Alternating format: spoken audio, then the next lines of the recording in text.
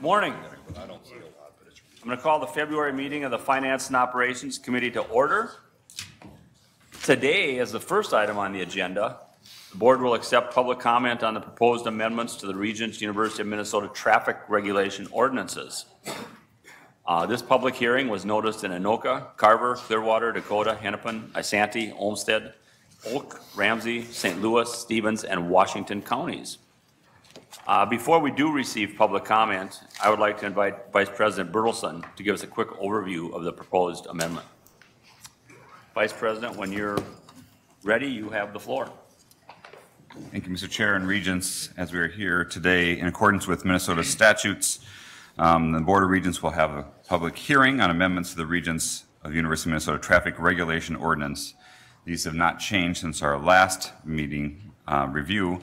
The proposed amendments are the result of a comprehensive review and address new modes of transportation, changes in traffic patterns, and responds to the needs of the university community. They primarily address the following broad categories: definition and regulation of motorized foot scooters, definition and regulation of personal assisted mobility devices, definition and regulation of dockless bicycle sharing, provision of restricted vehicle zones and specialty use parking, elimination of the permit requirement for mopeds, clarification on the use of the transitway on the Twin Cities campus, definition and regulation of stopping and standing, minor edits for clarity, accuracy, and completeness and readability throughout.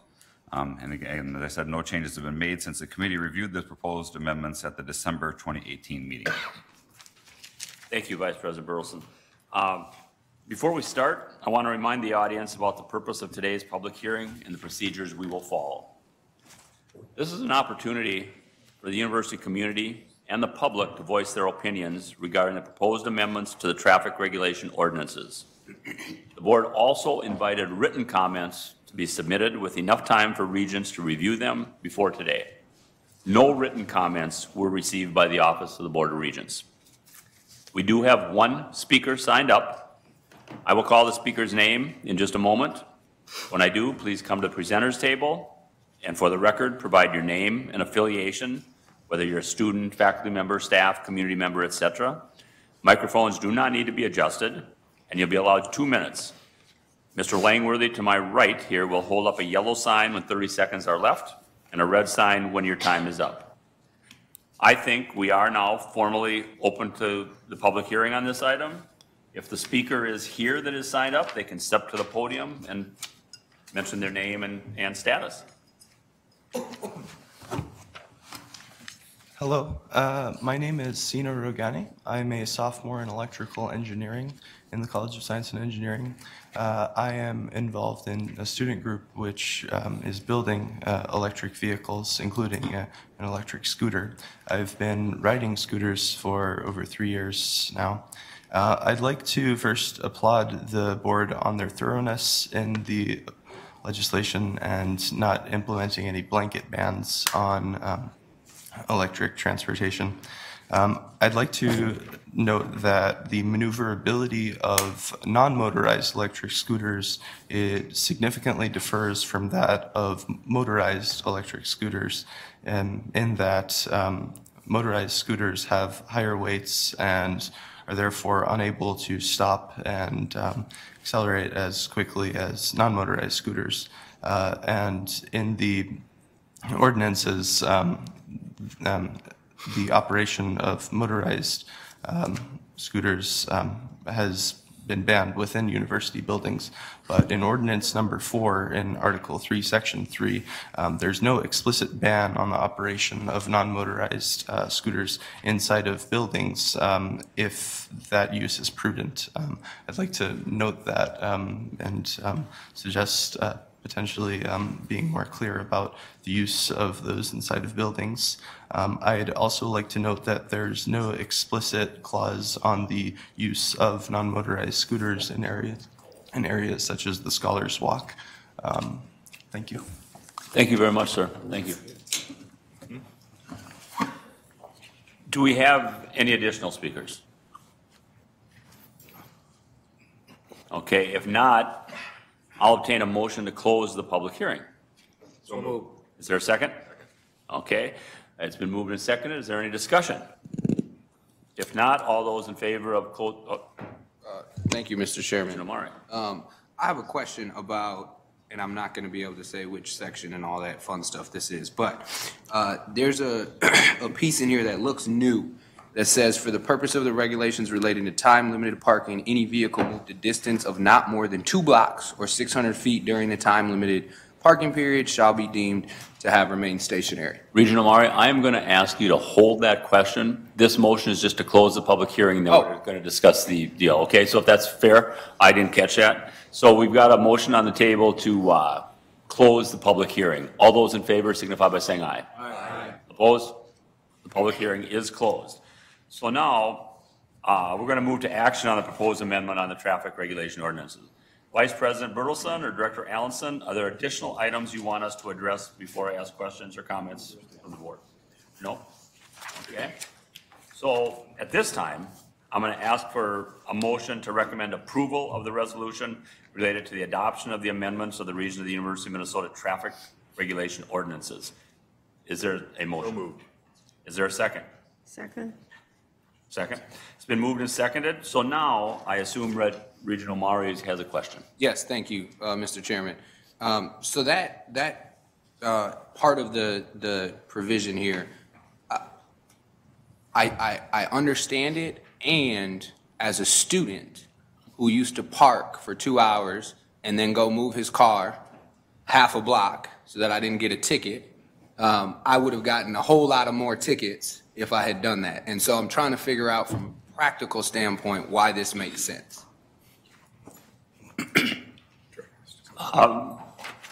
And that's because I couldn't afford the parking if you would ramps. come up here.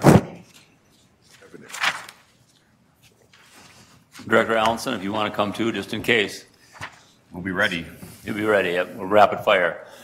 Did you hear the question? Yes, sir. Go ahead, sir. Mr. Chair, Regent Amari, I hear your point, and having gotten some of those same tickets myself over the years when I was a student here, I think the issue is that the policy is to define what's short-term parking versus what's long-term parking, and then we do have long-term parking options on campus. This is sort of to line us with what the city of Minneapolis does, and so people, as you said, just don't move a couple of spots and then move up, use more short-term parking. We intend short-term parking for people who have business of this long, and we do have long-term parking in a variety of different, price points and locations on campus, and we encourage people, if they need to be here for a long time, to use those options or public transportation between. I'll wait till I need to gather my thoughts. Regent Hsu. Thank you, Chair Anderson. I look at this and it just seems to be difficult to enforce. And I understand the intent, but are we asking our people who write tickets to produce evidence that your car had moved less than 2 blocks or 600 feet? I mean, how would we even enforce this? Mr. Chair, Regent Hsu, from a practical matter, we don't have a GPS or that kind of spine network to track exactly how many feet everything moved. In large part measure, the truth would be it'll be tracking whether a car moved from one spot 10 feet or 15 feet ahead, in order so that they're not at the exact same space. So just to try to send a message about its use and our functional purpose. Practically, we would, our traffic enforcement folks drive around enough and they recognize where people are, because we don't have all that much, and not an overwhelming amount of short-term parking in those spaces. And we tend to see, and when this does happen, people are moving a spot or just a couple spots immediately adjacent. And so I think that's what would really be caught. Regent Hsu. Thank you, Chair Anderson. Well, Vice President Bertelson, unless we're photographing people where they park all the time, I don't know how we would even know necessarily that a car only moved 1 spot or 2 spots or 2 blocks or whatever. So I just find this very hard I find it very hard for a student or any motorist to dispute whether or not they did or did not move more than 600 feet. I do not carry a tape measure in my car that would be able to, if I even wanted to try and, meet this particular ordinance, I don't know that I would necessarily be able to do that. And then you're talking about 2 blocks. Again, very difficult to prove that I did, and very difficult for us to prove that someone didn't do it. So I'm just suggesting that we have more enforceable language for this. Okay. Good point taken. Regent Rocha. Unless the region, I've got Omari want to, Wait, yeah. this, we're kind of down in it right now. This is pretty deep, but, I'm not saying that I ever did this, but back in the day, it was, they chalk your tires, right? And you take a rag, you go out and you wipe the chalk off your car, and you've reduced the time limit. My personal feeling from an enforcement standpoint, and also just there's some other considerations. You might have somebody that has ambulation issues, right? They might have a hard time walking or whatever, and 2 blocks might be a long distance for that individual. So if they're using that, I think stationary is stationary. If the car's still in the same spot, but if you move it and there's a spot available, I don't know how you having parked there suddenly puts you behind all of humanity for getting the next spot that opens up. My preference would be just to consider stationary, which I think would probably address the issue. I'm not prepared to bring a motion, but were someone to do that, I would be supportive. So, thank you, Mr. Chair. Regent Omari, do you have? Yeah, thank you, Chair Anderson.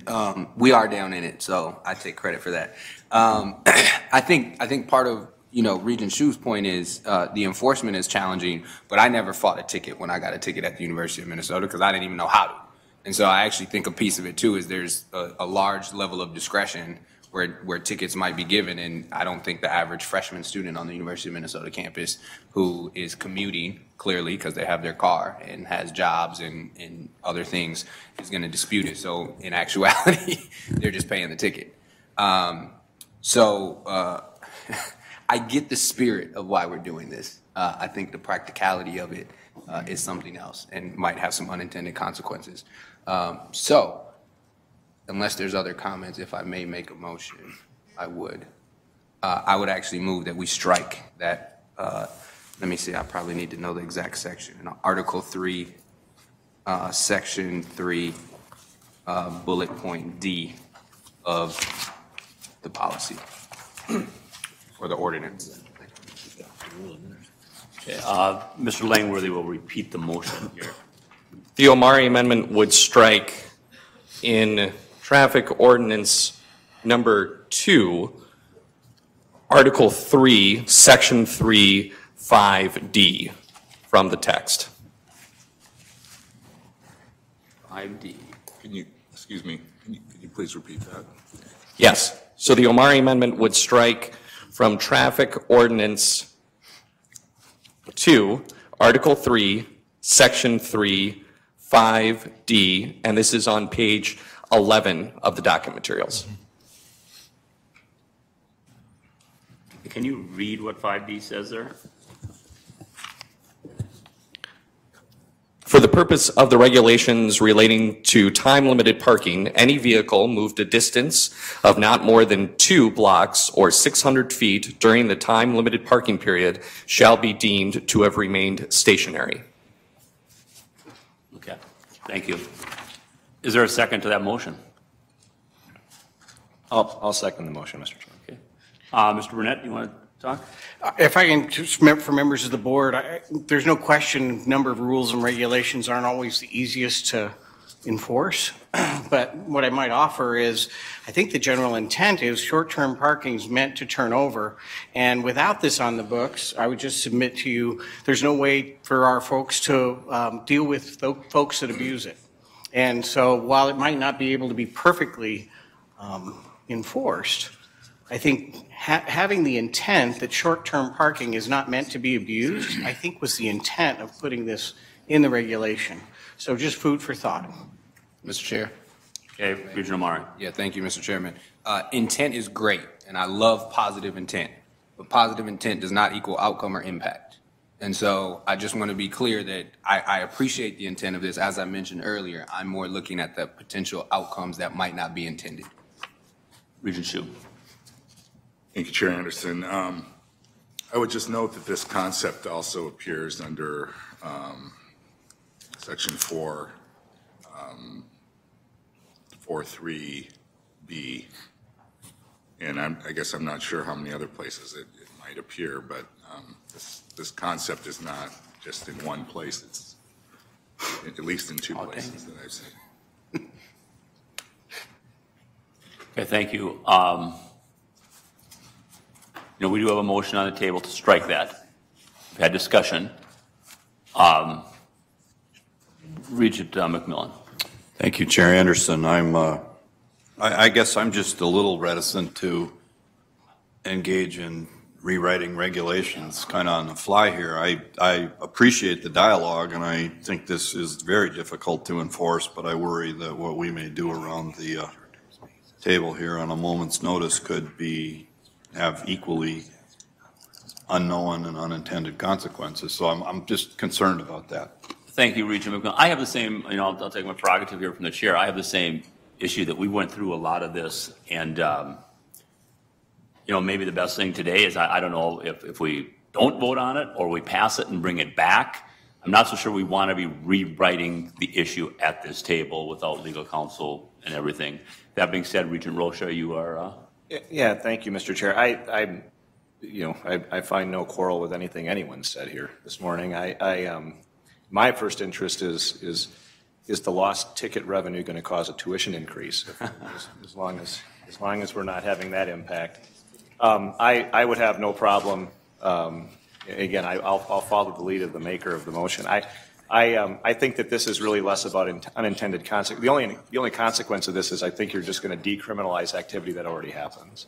So people that need to park are parking where they need to park, and the question is whether we're, again, creating criminals out of people who are acting not necessarily with nefarious intent, but sort of rational acting under the circumstances. So I appreciate the fact that this is unusual for the board to be at this level of detail, but to the extent that my colleague has raised an issue that does have an impact on the student experience on campus, I find it to be an honorable pursuit as well. So I'll follow his lead. If the motion stands, I'm going to vote for it, but I certainly would support a withdrawal to let administration to take another gander at the issue. Thank you. Mr. Chairman, I think given what Regent Hsu has mentioned, that there are other areas that I clearly missed, that removing that is not going to make any sense because they're just going to enforce it with one of the other sections. So I'll leave it up to you in this body to decide if we postpone it or not. Thank you, Regent Omari. So that I'm taking that as withdrawing the motion at this time. So my question is, do we want to, I'm going to ask the colleagues at the table, do we want to pass the motion as is and come back, or do we want to table it?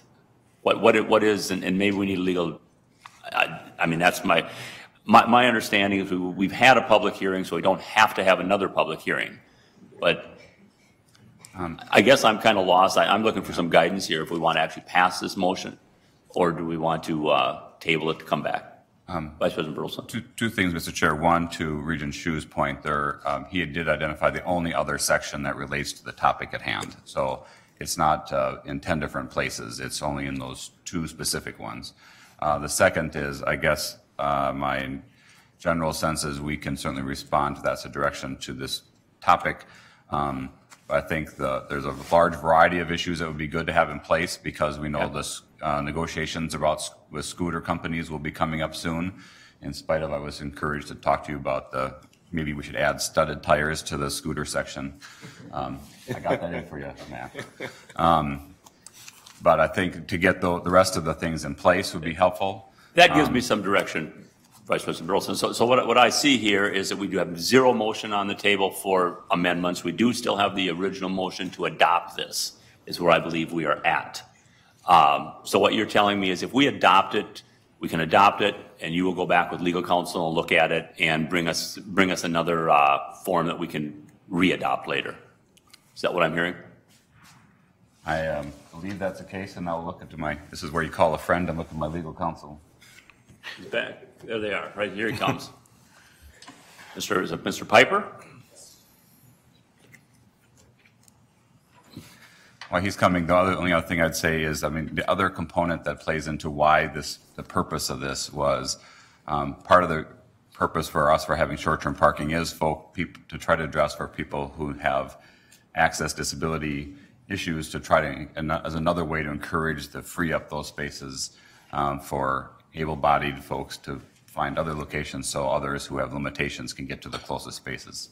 That was one of the drivers. That doesn't go to the practicality of addressing it. Mr. Piper, would it be best for us to adopt the ordinance today and have you come back with some changes, or is it best not to adopt the ordinance? Chair Anderson, I think it's best that you not adopt the ordinance at this point if you want us to do more work, because once we adopt the ordinance, the ordinance would have passed.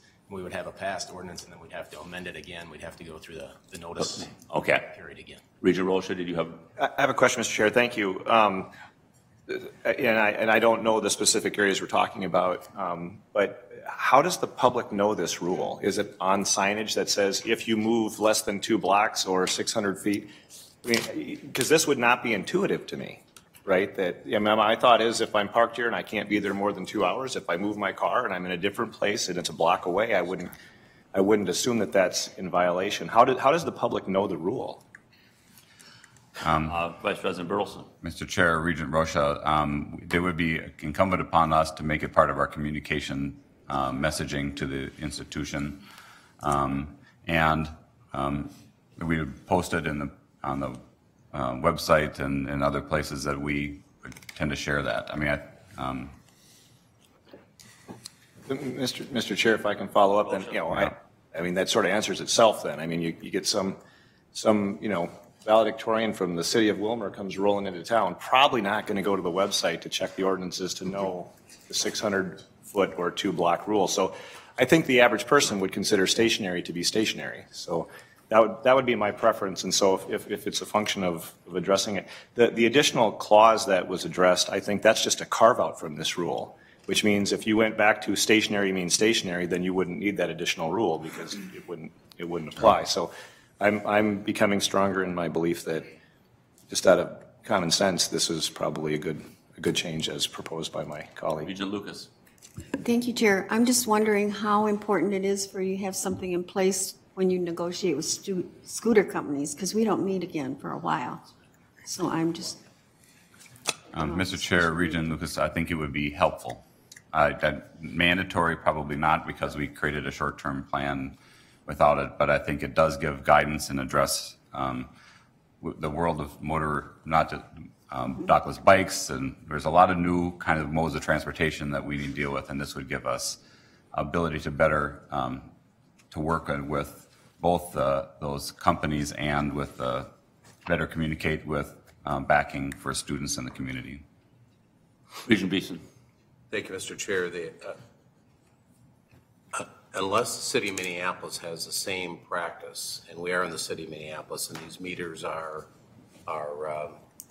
some are our meters and some are Minneapolis meters. So unless Minneapolis enforces in the same manner, then that would give rise to some confusion. Going back to this issue of what's the expectation.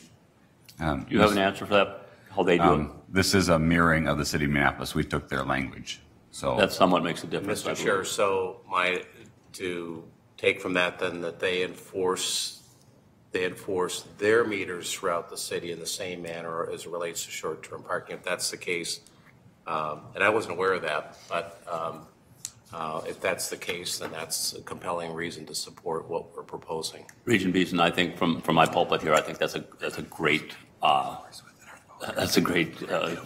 thing to find out that we have the same mirrored ordinance. Regent Hsu. Thank you, Chair Anderson. On that point, I don't think this is the meter regulation. This is the non-metered short-term parking, I believe.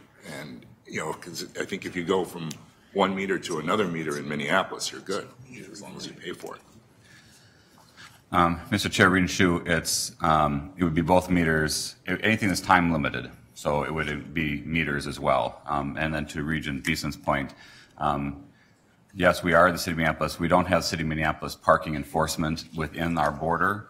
That's sort of a roles and responsibilities we've worked out with the city, that within the boundary of the campus. Now, next to the campus, right outside the campus, all around the campus, that's a different matter. We don't do those. Okay.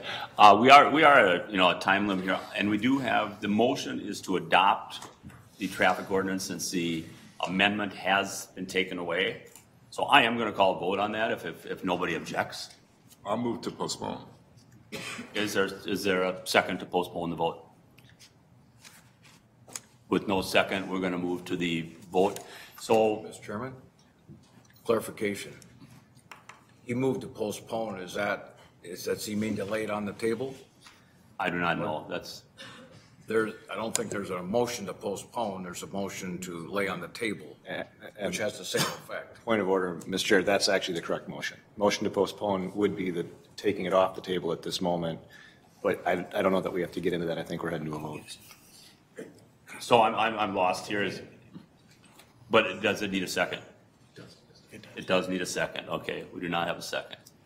So with that being said, we do have a motion for approval of the resolution related to the adoption of the amendments to the Regents of the University of Minnesota Traffic Ordinance, and it has been seconded. So at this point, I'm going to ask all those in favor of adoption of this motion signify by saying aye. Aye. Aye. Opposed? No. Motion carries. Thank you. Mr. Burleson, the last thing I'd like to tell you is I think the student raised some great questions about in buildings, out of buildings, motorized, non-motorized. If you could just listen to his concerns at some time. Duly noted. Thank you. Okay, we are going to move on. The next item on the agenda is College of Science and Engineering tuition surcharge. I've got Dean Moskeva here, along with, it says, Associate Vice President Tonneson is going to be presenting. And we'd like you to move forward at a expeditious pace. We got behind a little bit right off the bat, but we'll catch up. It's my ploy for you to be late and me on time later. We want Regents Sviggum to be able to have lunch on time. That's the name of the game. So I guess we are ready for your presentation whenever you are ready to start, folks.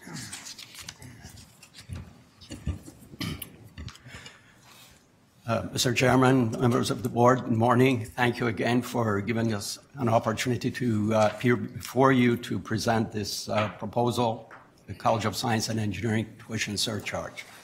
So I will just very briefly summarize what we had presented last December, just to remind you of this before going to the motion. So the College of Science and Engineering proposes to expand the existing $1,000 per semester tuition surcharge that the Carlson School of Management has to the undergraduates in the College of Science and Engineering programs.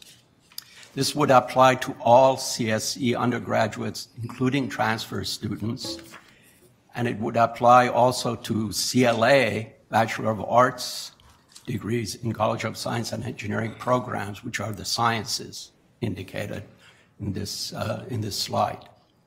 Pell and U-Promise eligible students would not pay the surcharge, and this would not apply to any of the current students ever in the College of Science and Engineering. Excuse me. So the surcharge will be effective for students being admitted, entering College of Science and Engineering in fall 2019. Some of the summary of what we estimate the impact will be in terms of the additional income is that after a 4-year phase-in, we expect that this would generate about $12 million, 25% of which is returned, in essence, to offset the surcharge for Pell and U-Promise students, leaving a net of about $9 million. College of Science and Engineering enrollment growth would also generate additional input because, as you may recall, a big part of the motivation for this surcharge, which is in line with the programs in engineering at all Big Ten schools, among some other universities, is, in fact, to provide the resources for us to increase capacity and expand our program, because that's where the big demand is. The initial expenditures are focused to, in fact, affect that capacity expansion, in particular related to a number of facility needs that we have, and they are listed here. The chemistry teaching laboratory, which is at Fraser Hall, renovation actually is a bonding request that we hope will be in front with you next year. And then we have a set of dominoes with respect to the Pillsbury Hall renovation, which includes Lind Hall being now returned to the College of Science and Engineering programs that have to be renovated. Major renovation needs for Vincent Hall, Shepherd Laboratories, and so forth. Instructional laboratories have to be expanded to not only actually accommodate the current students, but also the expansion that we plan. And then we need faculty. We're in a highly competitive situation with respect to faculty in the College of Science and Engineering, but we need to recruit and retain these faculty to provide the instruction and, of course, the research for our college. So as part of the plans, and we have been having these discussions, certainly with the provost's office, we have plans to add another 100 students through the freshman admission in each of the next 3 years.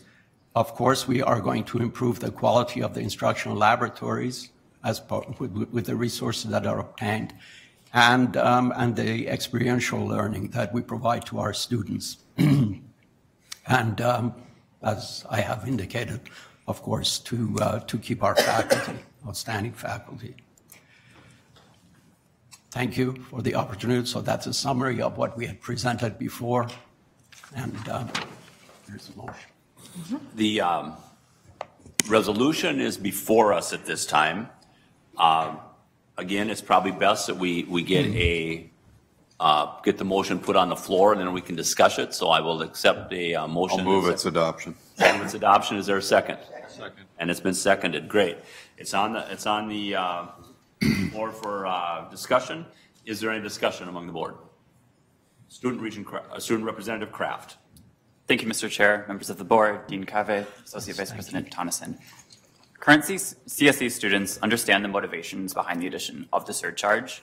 CSE students, including myself, a mathematics student, agree that buildings like Vincent and Smith are in need of serious improvements. When visiting Vincent Hall, which houses our School of Math, recently receiving prestigious awards like those from the NSF to study quantum computing, whether that building has air conditioning or other amenities, basic amenities, should not be a question that a prospective student needs to ask themselves.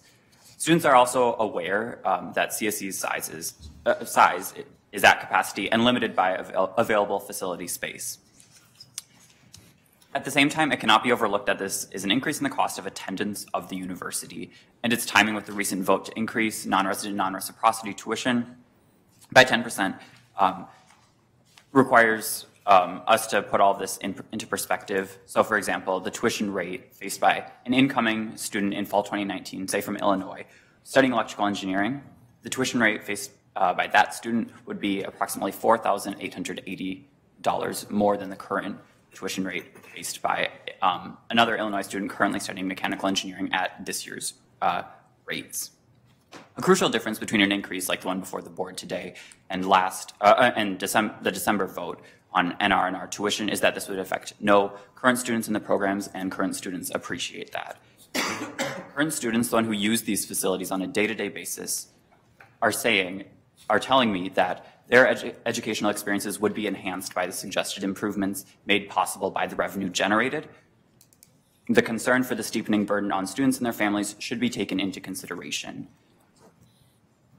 If the board votes to implement this surcharge, the revenue generated, the students would like the revenue generated to go towards those noted building improvements and facility expansions. And we hope that those robust conversations on affordability and access to the university continue through the monitoring and evaluation of the impact that this has on, of the surcharge on enrollment. And now a brief question that I have. As I understand the system in place for the Carlson School of Management and their tuition surcharge, a Carlson student taking up to but not more than 8 credits would pay $100 as sort of a graded surcharge. And I would seek clarification from the presenters on whether the CSE tuition surcharge would also have that gradation for, say, a part-time student studying computer science. Thank you.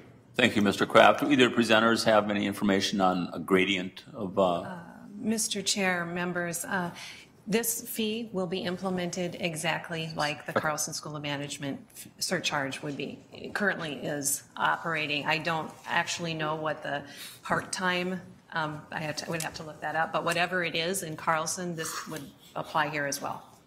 Thank you, thank you. You finished, Mr. Kraft? Yes, thank you, Mr. Chair. Regent McMillan. Thank you, Chair Anderson. I intend to support this additional surcharge, and I have a couple questions for Dean Cavey, and I think they relate primarily, well, I know they relate primarily. How do we go about as we use the money to increase our capacity to educate? So we're going to add 100 students, and some of that's buildings, some of that's professors, some of that's equipment, all the different things. Is it really just a function of the market? So, for instance, are we going to add 75 computer science degrees and 5 chemical engineering, and make up whatever mix you have there? Give me a flavor for how we go about matching our ability to educate and to grow the number of graduates we have with our sense of what is Minnesota's public and private sector employers need the most from the university. Dean Cavey.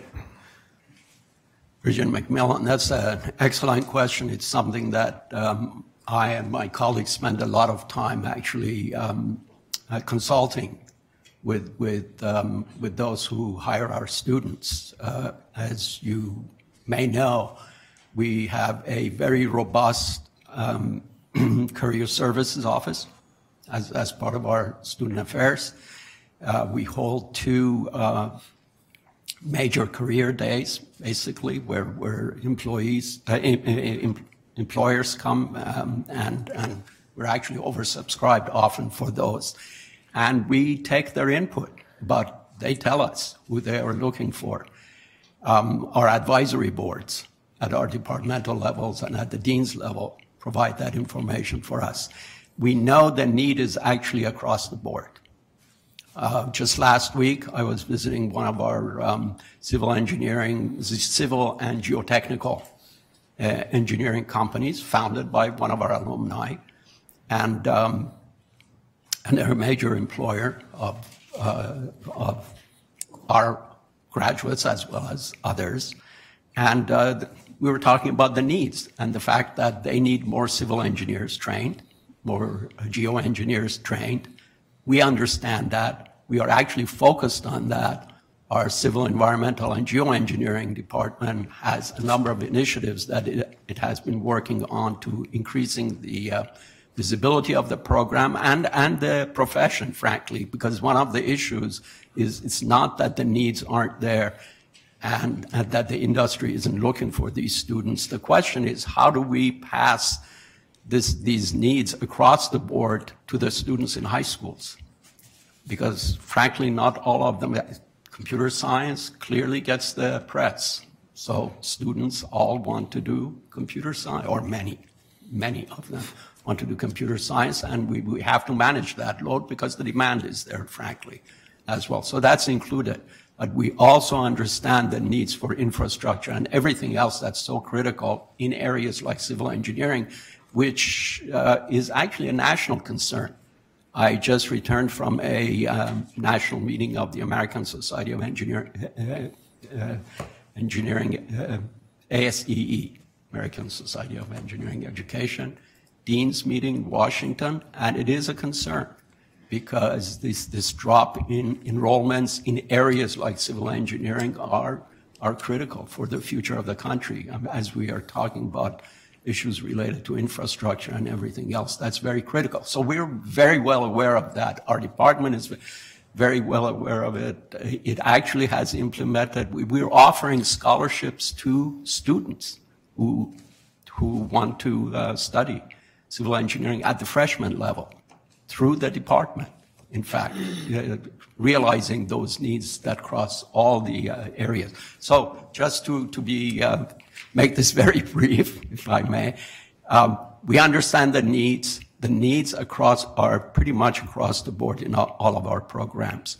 The question is, as a community, all of us, this is one of the things that I was telling our alumni at this company that I was visiting, is that it is really up to them also as they work with school systems and everything to bring the excitement and the needs and the opportunities in the areas that they work in to the students so they take advantage of going and they think about these areas that you're talking about. But our expectations and our plans are to grow across the board, but especially fill as much as we can in areas where we already have capacity. Thank you. Thank you. Thank you. Regent McMillan, does that answer your question? Thoughtful and comprehensive answer. Appreciate it. Regent Beeson. Thank you, Mr. Chair. Thank you for the presentation. I intend to support the motion. I'm disappointed that you didn't carve out or talk further about the subset of international students, and I raised this at the hearing that we discussed in January. I think it's a missed opportunity. The international students, in my view, they're looking for value, they're looking for quality, and we're delivering it in this program. And they're not necessarily price sensitive, unless you can tell me differently. And looking at what Illinois and some other schools are doing for international students, we're missing a year to sort of test out the elasticity of charging even higher for those international students. And so I wish we would do that, but I will support the motion nevertheless. I would also say I like this tool. We should use it around the rest of the system where we can on a very strategic, focused basis, both the Twin Cities and elsewhere. Thank you. Thank you. Thank you. Regent Simonson. Thank you, Chair. Thank you, Dean. One of my concerns is every time we need, it seems like in my short time here, every time we need more revenue, we look for tuition rather than alternative sources. And that's something I'm going to meet with the Vice President of Research on. I think he's got some plans there. But when I look at this specific proposal, and I'm very supportive of the program and understand the growth, and the need for this type of major. But when I look at this, and I understand also that state support, as you said, has dropped 30%. But when we talk about space constraints, deteriorating facilities, et cetera, I thought that's what the state specials is all about. And I know we're applying for state specials. And it just bothers me that, again, it's always, let's go to tuition and look at rather than alternative sources. So the other issue on Pell Grants, I appreciate that, but that's really low-income students, low-income families, as I understand it. So there's a whole lot of other people that would be, and the other thing, the point is, what's the average debt? I know this last summer I had an intern that worked for me in the program. I paid him $12 an hour. He lives very modestly, but he's going to get out of school with a lot of debt. Right. His parents are public school teachers. They had other siblings, and he's going to get out of school with a lot of debt. And so this bothers me that we just look at tuition. So I hear that. May I just make a comment? Vice President Tonneson, do you have an answer for like the first part, what state specials are for and everything? And I believe Regent Simonson, Regent Omari, in your agenda this afternoon, are we talking about debt and things, if I may? You read the docket. I read the docket. So if that's okay, Regent Simonson, do you need that answer from these people, or can we wait till this afternoon? I can wait until this afternoon. I made my point. Yep, you made your point. So, Ms. Tonneson, do you know the deal about state specials you talked about for facilities and things? Chair Anderson, Regents, the state special appropriations in law are very specific in terms of where the university has to allocate those funds when they come to the university. None of those, they're all recurring dollars, none of which are specific to facility needs. They go to different programs. So our largest state specials actually go to the Experiment Station and Minnesota Extension. CSE does have a couple of specials that total about $1 million, but they're for program, not for facility purposes. And that would be true across all of the official state special appropriations. I don't know if that answers the question. Does that, does that answer, Regent Simonson? Okay, thank you. So, be Regent Rocha next, or wait, Regent Omari, I'm sorry. Thank you, Mr. Regent Rocha, Chairman. you're on deck. Generally speaking, I think this does make sense. A few things that I would just raise. One, as far as the international students, the international market is very in flux right now for a lot of reasons that are outside of our control. And so I think it might make sense to look at that at some point. But right now, I would suggest that we do not play with international students with a different surcharge, because we don't know what the future is going to hold as far as bringing in our international friends. And then I have a more specific thought/question. As I look at this, it looks like we will charge the $1,000 for Pell eligible students and then give it back to them. Is that right? Vice President Tonneson, do you have? Mr. Chair, Regent Omari, it would be in the form of a scholarship. So yes, they would be charged the same tuition rate and the surcharge, and then they would see a scholarship on their fee statement. So I'm sure that's some sort of accounting thing that we do that at the same time, and I'm getting practical again. If I'm a student who has $11,000 to pay, but I take out a $12,000 loan and then end up getting $1,000 back in a scholarship, I'm not taking that $1,000 and paying off that $1,000 in my loan, which means that over 4 years, I'll have an extra $8,000 in loans because I'm taking that $1,000, I'm doing something else with it. So I don't know how much this accounting piece is necessary, but it would make more sense to me to just not charge the student the $1,000 instead of charging them and then giving it back to them. Or is that a prudent place to teach financial literacy to students and say, if you got $1,000 back, you should be paying that back on your loan right away? Yes, and we're going to start a one credit class on that, right? Good. Mr. President? We've got it in Crookston. So, Ms. Tonneson? Chair Anderson, Regent Omari, generally speaking, we have been moving towards scholarships rather than waiving, which is what you're talking about when you say don't charge them in the first place, a group of students. So if you have a tuition rate and you want to sort of exempt some students from that tuition rate, we have been moving toward more scholarships rather than waiving, because it represents a conscious decision to spend that money on that group of students for that purpose. If we waive it, what we have found is that people don't pay attention to how much we are foregoing in the revenue. And so as we've developed more programs, that's the route we have chosen to take.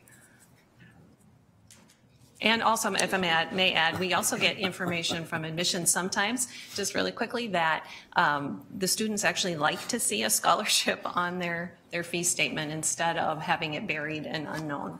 I like to say that, sometimes I sit up here and the presenter's idea of briefly is not necessarily my idea of briefly. But I'd just like to say that.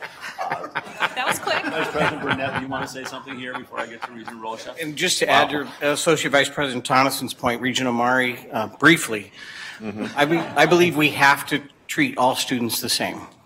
Now, when we get at their financial aid packages, that's when we don't treat students all the same, but I don't think there's a possibility for us to not apply it to one group and another. We have to apply it across the board and work on packaging, so I don't think that would be possible to exempt some from a new charge or any piece of what charges we do. And we can talk about that more offline. But I think we have to treat all students similarly, and it's in the financial aid packaging and their needs under the FAFSA and following federal rules about how we package financial aid that they start to see that maybe reduced in out-of-pocket costs. But I don't think we could legally sit here and decide you're going to apply it to this student and not that. I'm just putting that out there. Okay. Above my pay grade. We'll talk about it offline. Thanks. Thank you. We've got, we talked about this in January, and I've got 5 more speakers queued up and some for a second time. So let's get through these 5 speakers, and then it's on the docket for a vote. We'll go there and see what happens. Regent Rocha. Thank you, Mr. Chair.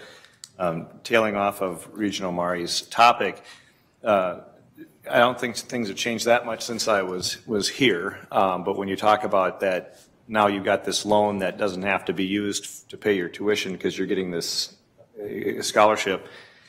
In my day, that I had one classmate who came from a family that had a very heavily cash-based, expense-based business. There was certainly plenty of resource available to assist him to go to school, he still took out what he called his guaranteed snowmobile loans, which was the GSL as opposed to the guaranteed student loan, and that's because it was a very good interest rate, and he knew that he would be able to pay it off after school, but yet he would qualify for all kinds of student aid because of the way his family's income was structured. I had other friends then who were tethered to their parents' income, a parent or both parents' income, but they also had substantial family needs, whether it was multiple kids, health issues, other things, and so that person would not be eligible to receive this scholarship, and therefore he or her would be, he or she would be compelled to cover that as additional debt and so on, and so we, that I think illustrates that point. I find this conversation very frustrating for a number of reasons, not the least of which is that I certainly wasn't part of a conversation before this was put in front of us in the last meeting. So to that extent, I'm kind of compelled to be, somewhat of a contrarian if I'm not fully on board with the concept, or if there are parts that I think need to be tweaked, or if there are some conversations that I'd like to be a part of. So by the time it gets to the board, for those of us that haven't been part of those earlier conversations, it's a fully baked plan. Here it is. I appreciate Student Representative Kraft's comments. I thought, he was very gracious in sort of embracing what appears to be an inevitability. And so, yeah, we don't like it, but if we're going to have it, let's make it, do something to the good. I appreciate that. But I would say, first of all, all campuses, all programs, I believe Dean Cave could come in and tell us about their dramatic needs. I'm convinced of that. I can't think of a single program that would not be able to come in and say, these are the things that we really need to be the best that we can be. And I think you've made a very strong case. I'm not a big fan of handling these tuition conversations in somewhat of a piecemeal fashion. We're going to be talking about tuition here coming up in an upcoming budget. It's certainly been part of a conversation as it relates to our state request. And part of why I find this one particularly challenging, we talk about, where we are from a tuition standpoint compared to our peers, or the fact that our peer institutions have these kinds of fees. There are certain things that you do that are different than others because you have a principled basis to not do them the same way. I would suggest that our science and engineering students would be happy to pay the $1,000 per semester advantage if they were paying Madison's base tuition of $10,000 versus Minnesota's of $14,000. And so when I look at this, and I not being able to have a comprehensive conversation about where we are from a tuition standpoint makes this really challenging for me, because it's like, okay, so now we're at 15, for these particular students, and what does that do to access? What does that do to a lot of these other concepts? Even when we talk a little bit about, it says CSE state support has fallen by 30%. I haven't really had a chance to dig in to sort of say, well, is that because the state at that percentage hasn't provided us that kind of support? Because to some extent, we as an institution decide where the state support goes, right? I mean, we have all this money, we can decide to give more to CSE, and now your state support number goes up. I don't understand that, because this isn't part of a broader conversation about tuition and how we provide these kinds of funds. I do think that this has an impact on students. Let's face it. Science and engineering is we have one of the top science and engineering schools in the nation, in the world. We could charge a lot more, but that's not our only question here.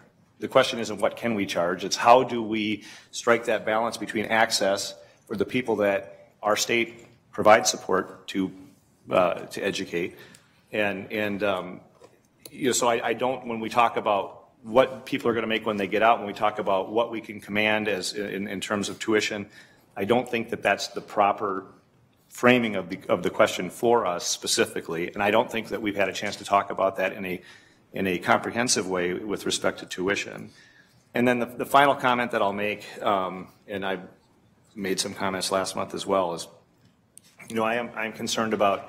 I want to make sure that we're clear about how we're going to support facilities with these dollars. I tend to see facilities as really something that we take to the legislature, and this is one of our strongest arguments, right? I mean, when you talk to state leadership, they want to make sure that engineering and science, that these are areas that were really, really successful. We can go make a very strong case for getting state support to fill that gap, to make sure our facilities are where they are. Now, I recognize that we sometimes have a university portion, right? And maybe that's what this functions to support. But I just want to make sure that we don't send a signal to anybody that we have the ability to sort of, in an unfettered fashion, take as much as we want from students and fix the facilities ourselves, because I'm sure the state can find many ways to provide capital bonding to other, dire needs across the entire state. Based on these concerns and based on the fact that I think that we really need to take a principled approach when we do these things, I'm not prepared to support this at this point in time. I understand the logic behind it, but I think there are a lot of questions about the way this is being facilitated and how it fits within the overall tuition structure for the institution. And I think that the danger of creating access problems, particularly for those who are not eligible for the abatement, I find that troubling, and I will not support it. Regent Rocha, thanks for your comments. Regent Swigum. Mr. Chairman, thank you.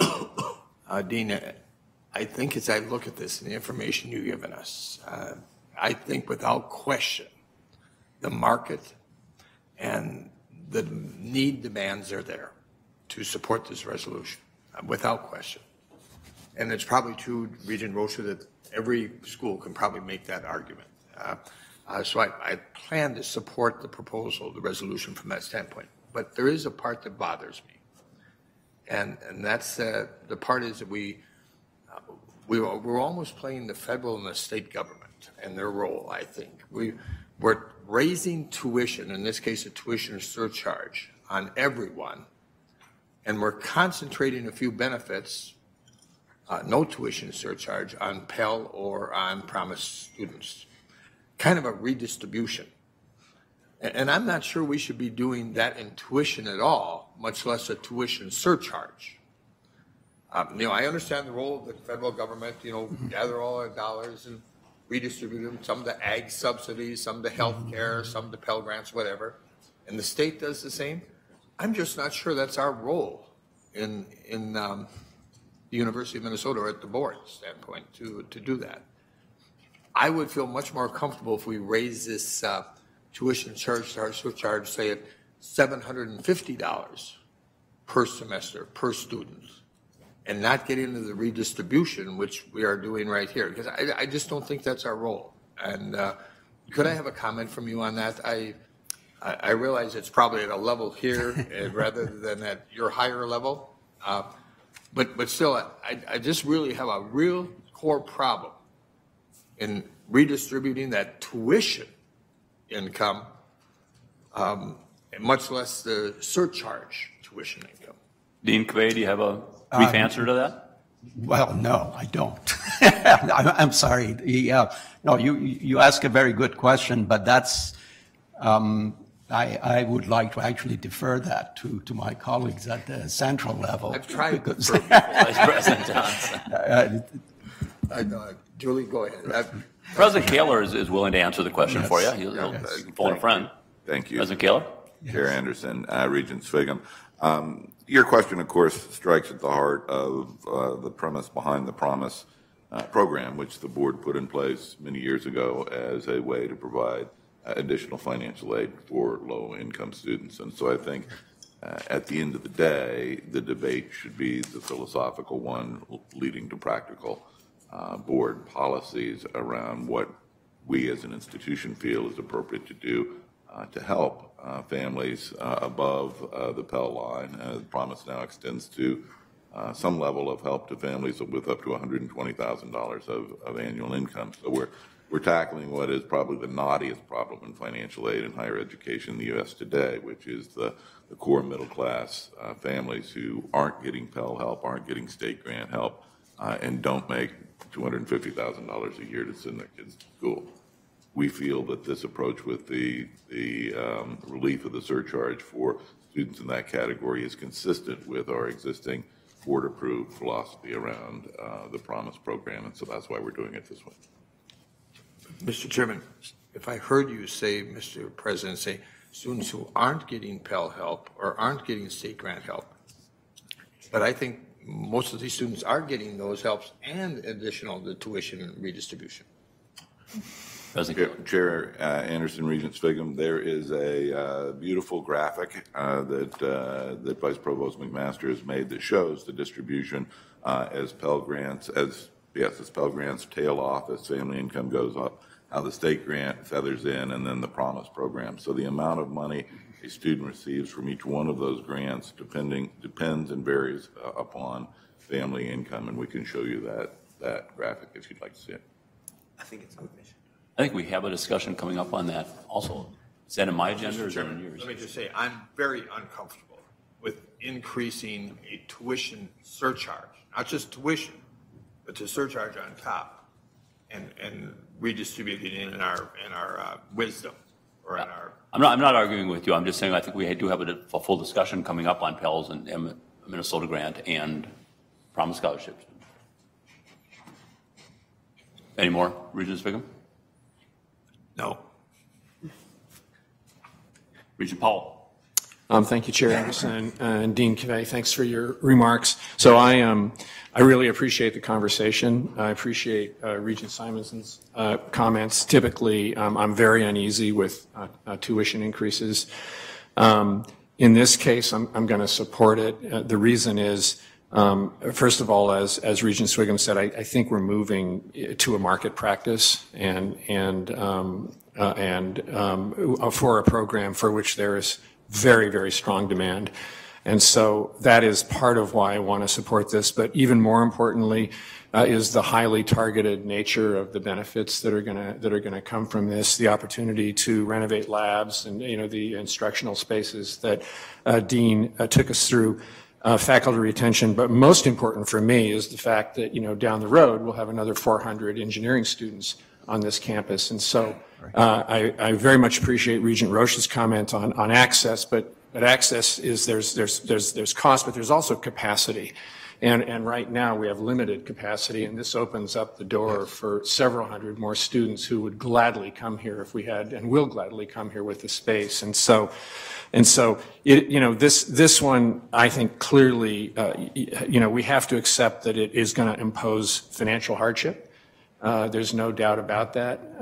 And that is a worry, but on balance, I think the benefits outweigh those concerns for me, and so I'm going to support it. Thank you very much. Thank you, Regent Powell. I'm going to ask Regent Hsu and then Regent Simonson. You've asked to speak again. You'll take us. Okay. Regent Hsu. Thank you, Mr. Chair. Thank you, presenters. I've been a proponent of this concept since I joined the board 4 years ago and was kind of briefed on how the Carlson School program worked. I just want to make sure that I understand that that we are actually doing this exactly the same way as I think Ms. Tonneson had said earlier. Does that also include the question of how the Pell and other students are handled? He's nodding affirmative. Mr. Chair, members, yes. Okay, thank you. I've been a proponent of calling these scholarships instead of waivers because waivers, no one really knows, that they're getting anything. And I think that by giving people scholarships, makes us more competitive when people start comparing various offers. The other question I have is this something that, I assume because it's working for Carlson School, does our net price calculator calculate the proper amounts for these people as they're looking at our school? Vice President Tonneson. Mr. Chair, members, it makes it more difficult because it depends on which population you're talking to. So if we're talking about the university undergraduate experience in total, it generally will not include surcharges. It just includes basic tuition rates or differentials because in comparing across institutions, they don't have those differentials or they're at different levels for different programs. But if you're looking just at engineering, for example, and comparing against other engineering, yes, it would. But if you're looking at the full undergraduate population, we generally wouldn't include it. Regent Hsu, did that answer your questions? Kind of. Thank you, Mr. Chair. So I'm a little concerned about that, and I'm not sure if there's a fix for that. But I'm not sure also if it estimates high or low in terms of some of these students who would actually end up receiving the scholarship at the end. Mr. Chair, Regent Hsu, for a student, it definitely would include it. So if you're talking about calculating the net price per student, for a student, we would include it. I thought you were talking about the net price calculations we do in comparison in general across institutions. But if you're talking about a student or the students in that college, it definitely would include this as part of their tuition Okay, thank you. and the then- scholarship. And then a follow-up on Regent Rocha's question about how the additional revenues would be used to pay for things such as the chemistry building, because we all know we need chemistry in order to help increase the capacity of the school, and adding 100 students I think is admirable, but I think, you know, we should be adding more than that, and I'm not sure how the new chemistry building or the renovated chemistry building would play into that and how it would be paid for. Is there an answer there? Dean? Well, the chemistry laboratory on building project, that's, we can talk about it, right? It is on the university's list of potentially coming up for a bonding request next year. We hope it does. Thank you. Obviously, that's all I Thank you, can say. Dean. Regent Cohen. Thank you, Chair Anderson. I'm going to support the resolution. I'm very much in favor, but I want to say that Regent Swigham's comments really got my attention, and I do think that I'm very much for our promised scholarships, but I do think that it raises the question for the family that makes $125,000. They don't get that, and we are in some ways doing a redistribution of resources when we use some of those scholarships. But I hope we can have a larger conversation about that this afternoon when we're talking about some of the tuition things. Regent Sviggum, I'll give you the privilege. Did you want to add one more thing? Mr. Chairman, just very quickly, I would not be fair to myself and what I believe if I would not offer an amendment. And thank you for your words of support, Regent Kaler. Mr. Chairman, just very quickly. Okay. I'd like to move to amend the resolution on the therefore be it resolved. First line of therefore be it resolved to delete 1,000 and insert 750.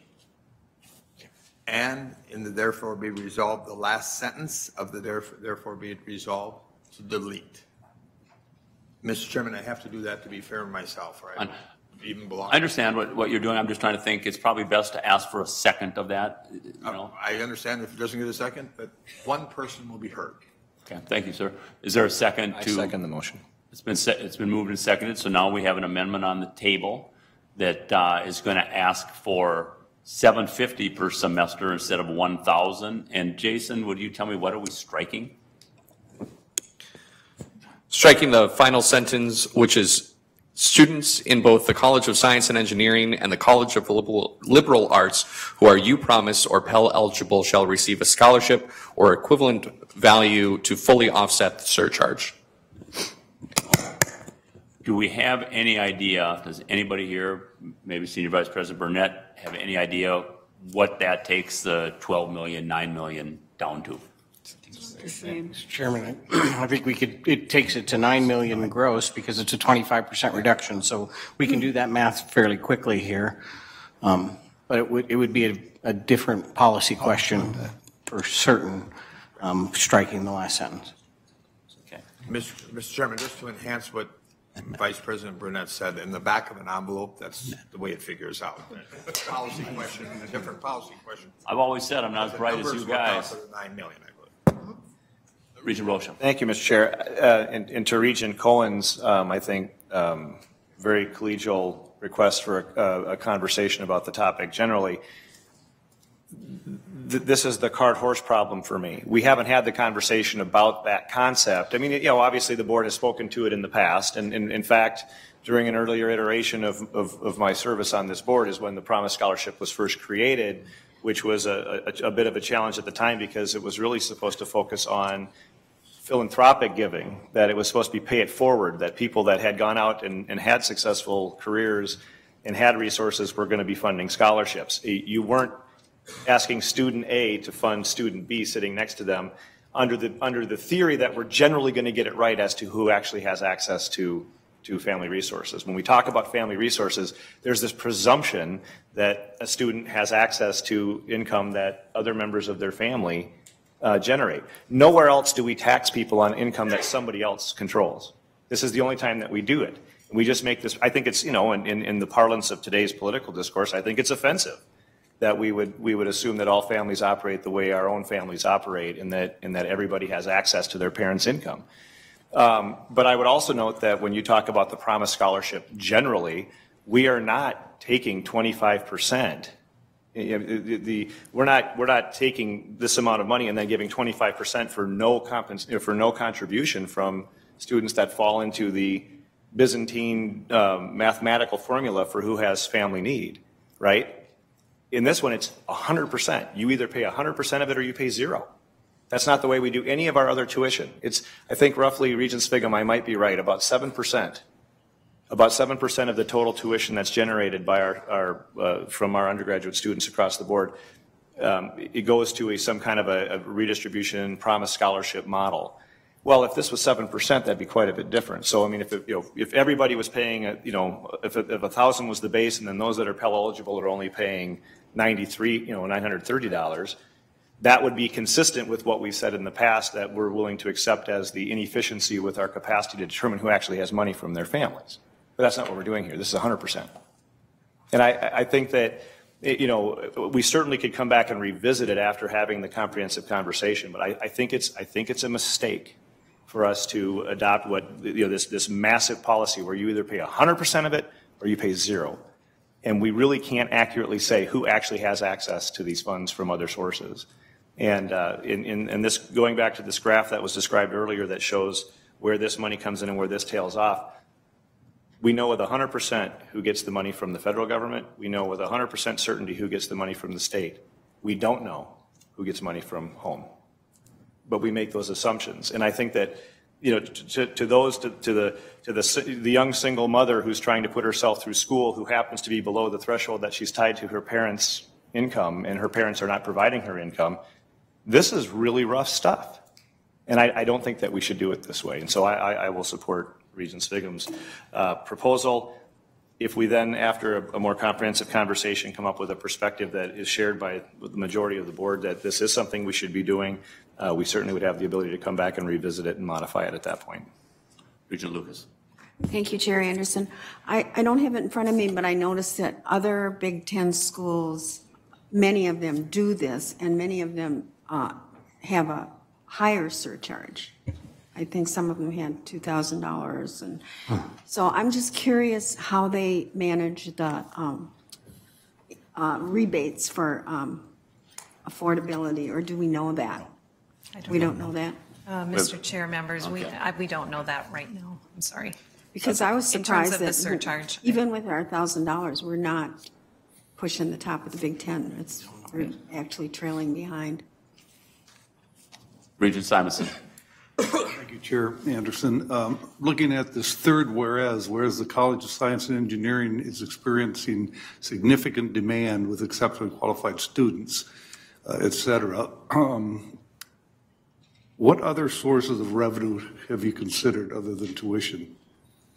Well, we, as you know, we're in the midst, actually, a very successful capital campaign. So a major part of the capital campaign in the college is towards scholarships. And scholarships are a big component of how we're going to help and attract our students. But relatively a small amount generally comes towards things like laboratories and facilities. We did have, I think I've spoken to this board in the past, a very successful case of a facility renovation through philanthropy, and that was the robotics lab that we opened a few months ago, and we're grateful for those opportunities. But typically it does not happen on many of those. So that's, now, research, of course, is another component of how we run our program. And that's a big part of it, but that's less relevant to the undergraduate instructional resources that we can use. Thank you, Dean Cavey. I think we've got a gist of what's going on. I'm going to ask for the vote on the amendment at this time. The amendment is to reduce it to $750 per semester other than $1,000, and to strike the language which redistributes the money, correct? So all those in favor of Regent Swigham's amendment signify by saying aye. Aye. Opposed? No. Do we need a show of hands? I think we need a show of hands. So at this point, I'm going to ask all those in favor of Regent Swigham's amendment, please raise your hand. It's 5. All those opposed? 1, 2, 3, 4, 5. Yes, your hand is up, Randy. 6, 7. Peggy. Motion is denied. Amendment's denied. So now we're back to the original question, the original issue, and I'm just going to say, you know, I'm the last speaker here. I'm going to approve and vote for this surcharge, but there are things that trouble me. So I'm somewhat troubled by a couple things. I'm troubled by when I look at the our gold and maroon standards, we want to have a minimum of 65% Minnesota kids.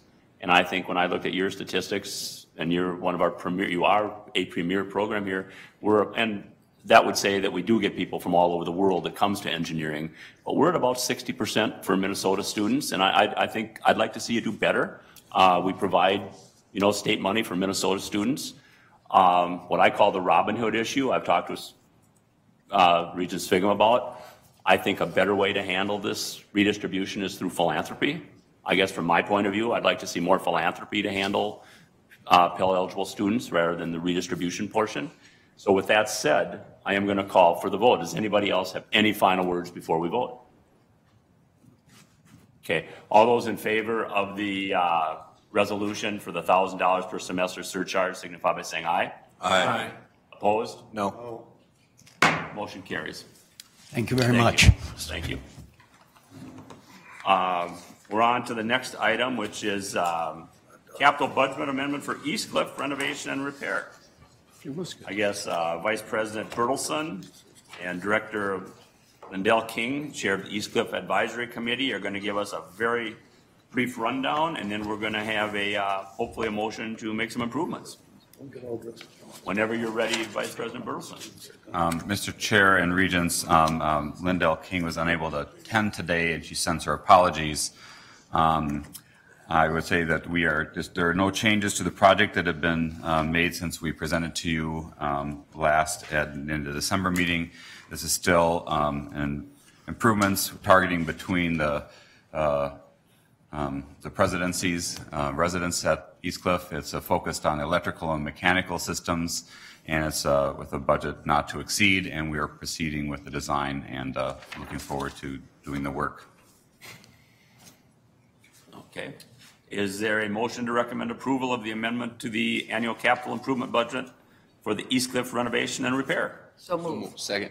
And is seconded. Thank you very much. Is there any discussion on these items?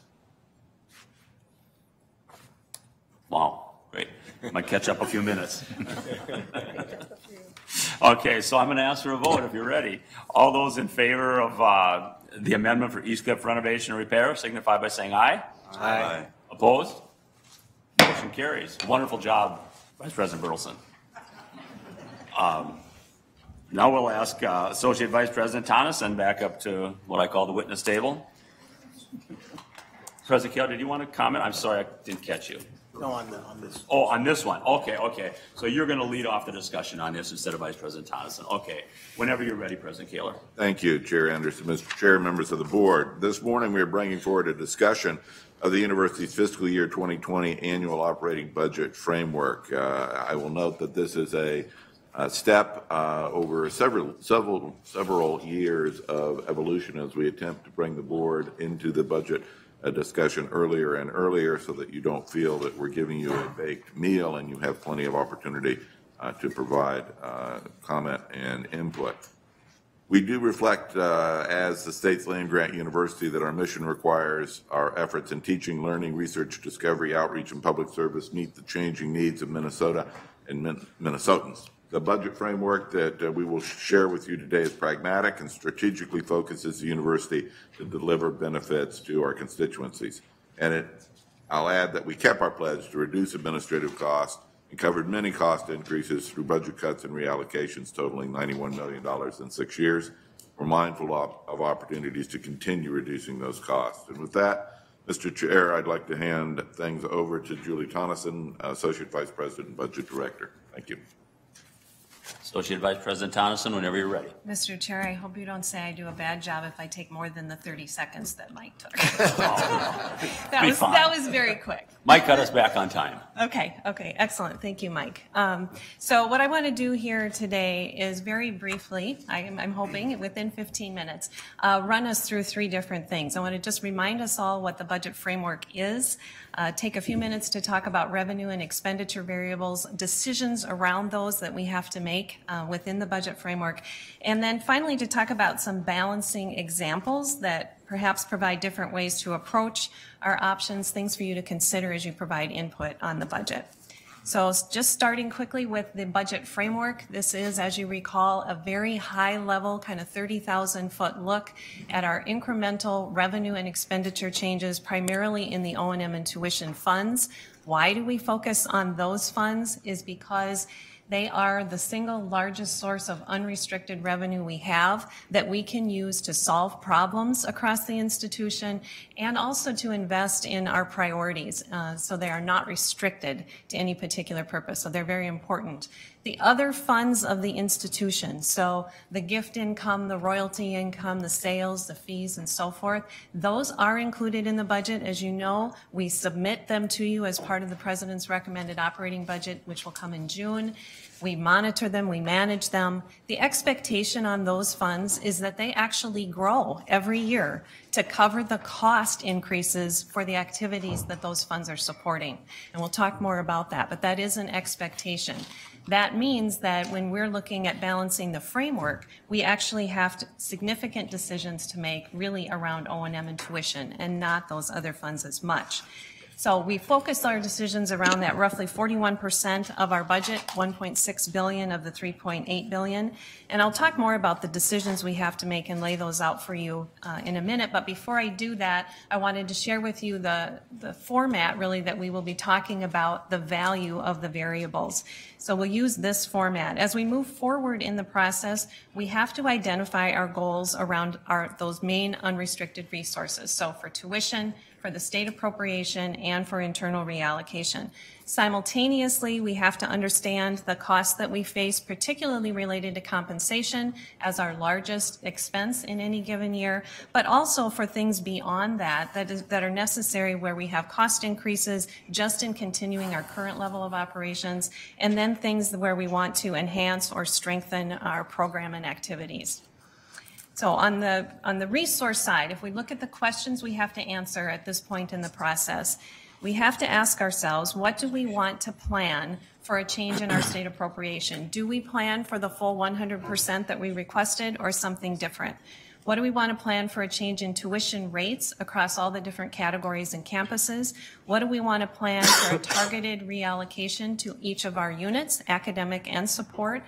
What do we want to plan for growth in those other resources to the extent that they can help offset O&M and tuition costs after covering their own cost increases? The primary questions on the spending side at this point are planning for compensation. So what do we want to plan for a percentage increase in the general merit pool for salaries? And beyond that, what do we want to plan for, what do we know about our must-do costs, particularly related to facilities, technology, and some compliance areas? And then for the layer of investment beyond that, what size of investment pool do we want to build into the budget? If we answer these basic questions, we have the skeleton of a budget. And we can then work with each of our units to understand how they uniquely fit into that skeleton and that structure as we go through the process. So first, what are the questions on the resource side? As I mentioned, O&M and tuition combined is roughly 41% of our budget. And that, along with internal reallocations, is the basis for the decisions that we have to make. The light green, the red, and the yellow slices of this pie represent those other resources that may be able to help us on the margin, but they play a smaller role in the balancing part of the exercise at this level. Focusing on the main framework resources then, we need to decide what to assume for our state appropriation increase. As you know, we requested a $30 million increase in FY20 in our appropriation, kind of phase one, and then an additional $27 million in phase two in FY21. The question right now before us is, what do we want to build our assumption on in the FY20 budget? 100%, that full $30 million that we're going to get, or something less than that? As we described in September and October, when you approved our request, we laid out a very early version of a budget framework, which we can now be in the position to refine on the expense side and the revenue side. But last summer, when we built this, we built our cost estimates based on information we had available at the time, as well as some trend data. So we looked at a $40 million increase for compensation, assuming a 2.5% salary pool. We looked at trend that showed we could spend about $6 million increase on facilities and technology, and we put in what we thought was a reasonable amount for investment pool items. So for FY20 alone, we had a $67 million net increase in expenses. Our plan to pay for that, as we described at the time, included the $30 million of state appropriation. That would cover 45% of what we viewed our costs as. And the remaining 55% we described as coming from a combination of internal university reallocations, other revenues if possible, and tuition increases. So now in our refining process, we have to look at tuition and what the options are there. The primary goals we have set for tuition in recent years are summarized here. On the Twin Cities campus, for the resident undergraduate rate, we have attempted to keep that at an inflationary rate or slightly less, and we have achieved that over the last 6 years. For the non-resident, non-reciprocity rate on the Twin Cities campus, you know that the strategy has been different, and in fact, you have made the decision already for FY20 in that you have approved in December an increase of 10% for incoming students and the planned 5.5% for continuing students. For competitive reasons, for the greater Minnesota campuses, we have actually tried to achieve a flat tuition rate there over the last several years. And we have achieved that primarily with the greatest increase in any of the last 6 years being 1.5%, and in most years it has been 0. On the graduate and professional side, again, our goal has been to remain around inflation with variations by school and by program in those rate increases driven by market considerations, debt loads for students, program rankings, and so forth. So the question here is, what should we plan for each of these rate categories? And finally, on the resource side, we need to answer questions about reallocation plans. We have traditionally included reallocations in our budget balancing as long as I've been here, 25 years. We maybe had a year or two where we did not incorporate a reallocation and the units jump for joy, but generally speaking, we do. Prior to FY14, those ranged anywhere from 0.5% to 3%. That higher end of the range were in years where we were cut in our state appropriation. So we not only had to cover cost increases, but we had to offset a loss of revenue in those years. So that forced it to a higher percent. We're just coming out now out of a 6-year time span where we did implement the president's goal to reallocate $90 million over 6 years. As he mentioned, we think we're going to hit 91.5 roughly by the time we are done. And each of those years we have shared with you the specifics on how we have done that. We have provided lists of the individual decisions that the units have made that added up to anywhere from $11 million to $20 million a year in administrative reallocations. And I must mention on top of that, we have made mission-related reallocations as well along the way to balance the budget where they made sense to do so. Moving beyond the $90 million now, we will continue to reallocate to balance the budget. We are past the $90 million program, but we count on this as a necessary part of balancing our budget. We expect our managers to find efficiencies every year, to work smarter, to implement best practices, and that will continue. The question we face each year, and now for FY20, is how much do we want to force into the system? Anything up to about 1% generally means that we can absorb most of that through efficiencies with limited or minor impact on operations, depending on the unit and and what they are prepared to implement. But as we go above that 1%, we start worrying about and having to think about the greater impact on our program scope in some cases and on quality. Moving to the spending side of the equation. So we often talk about cost changes in two kind of familiar buckets. The first being, what do we face just to maintain our core operations? We know now that even without a salary increase for FY20, we will have a fringe benefit cost increase in the framework funds of $13.2 million. And in the non-framework funds, all those other funds, it's another $10 million on top of that. We now need to decide, on top of that fringe cost, what do we want to build in for a salary pool increase? For each 1% in the framework funds, it will cost us $12.3 million on top of the $13.2. And in the other funds, that's an additional $11 million. So just to make the point again, that's a cost that we are expecting those other revenues to pick up by growth, just the natural growth in those other revenues. The first claim on that growth is the compensation cost, the fringe, and potentially the salary increase pool, if that applies. In addition, at this point, we have more refined estimates on our facility and technology costs where we really have no choice. So the things we have to do, primarily utilities, is the largest piece of this. And we view that as a cost increase right now of roughly $3.5 million. In the other areas of our core operation, we have choice in how far up or down, however you want to think about it, the priority list we feel we need to go on items. Determining those absolute priorities through meeting with the units and understanding what they're facing. We think that will be at least $7 million, but we're not actually through that process yet. And then the second bucket of spending centers around expanding or enhancing programs and services. There is never a shortage of wonderful ideas and proposals to make headway on our strategic plans. We get many, many good ideas. So here the budget is really bound by a decision on how much we want to include for new investment as an investment pool in the budget. Based on past experience, we think a $10 to $20 million range is sufficient to be able to take advantage of opportunities and to allow us to address some of the most important priorities. Now, pulling it all together for some modeling. So in that same format that I introduced earlier, here you see some more specifics on the numbers and the range of options we have. We provided for tuition in a little bit more detail the different categories of general tuition rates and what each percent that just chose some percents here to provide for context. The state appropriation, again, at the 30 million, and we can obviously scale that down if necessary. And then the internal reallocations, what each percent or 0.5% would raise in that bucket.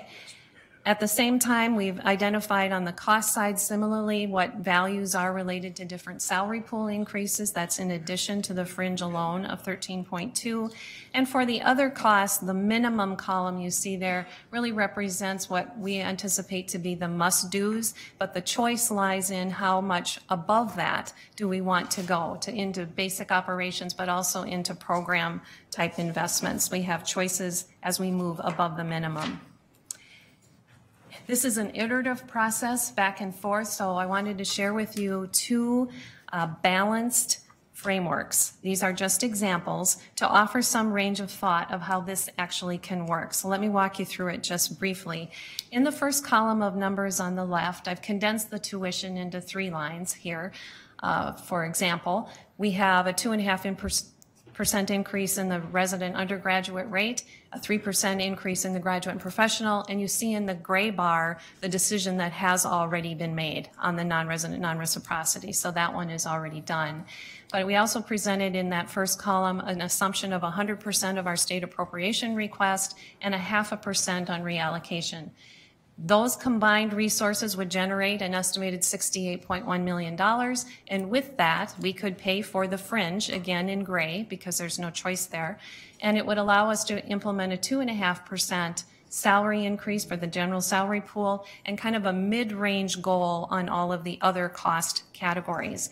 That would leave us with $100,000 on the bottom line, so that's balanced. Now, if you look at that, however, and you decide that perhaps those revenue assumptions are too high, Moving them down, we are left with a few options for making up that lost revenue, but they have consequences. Obviously, each decision does. So in the second example, I moved the tuition rates down to 1%. I moved the state appropriation assumption down to 2/3 of our request. And losing that revenue, we have three choices in how to make it up. We can increase the internal reallocations, which I've done here, moving from 0.5 to 0.75%. The risk there, as I mentioned earlier, is in losing some quality and some perhaps scope in areas as we move up the cut continuum. We can also spend less on compensation. So this example moves it from 2.5% to 2%. And here the consequences, we need to decide the impact of that on being able to recruit and retain our most valuable resource, our people.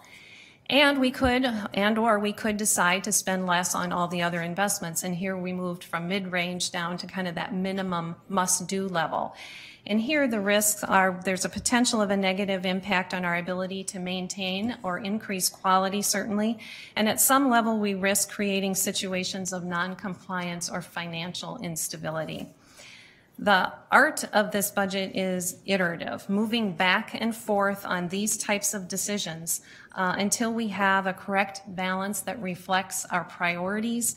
It reflects the need to make each unit as successful as we possibly can, given the constrained resources we have, and yet we have to balance the numbers in the end. So it is a back and forth process. That is all I have, Mr. Chair, and we invite your thoughts and your input as we think about the FY20 budget and these decisions we have to make. Thank you, and I really appreciate the possible scenario slide because it lets us look at where we have the ability to go up and down and things, so I appreciate that. Chair McMillan?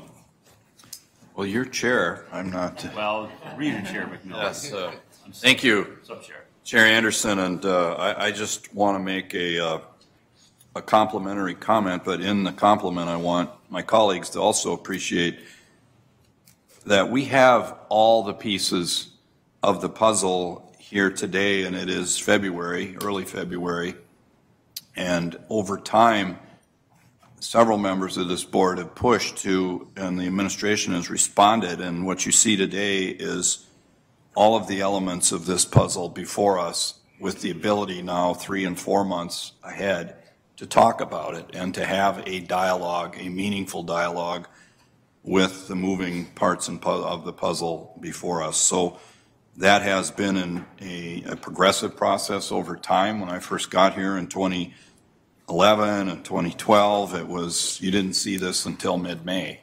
And it's really tough to deal with at that point, tough for us, tough for the administration. So I know how hard it is, but thank you, Vice President Tonneson, thank you, President Kaler, thank you, Senior Vice President Burnett, for getting us all of this. Personally, I'd like to see us not piecemeal any of it. We've piecemealed the NRNR, item, and I know why, and I don't have a big bone to pick with that, but I like it when we get to this point and we can now sit here and have a really good adult conversation about all the challenges that lie before us and how we make it up. And I have never before seen this kind of,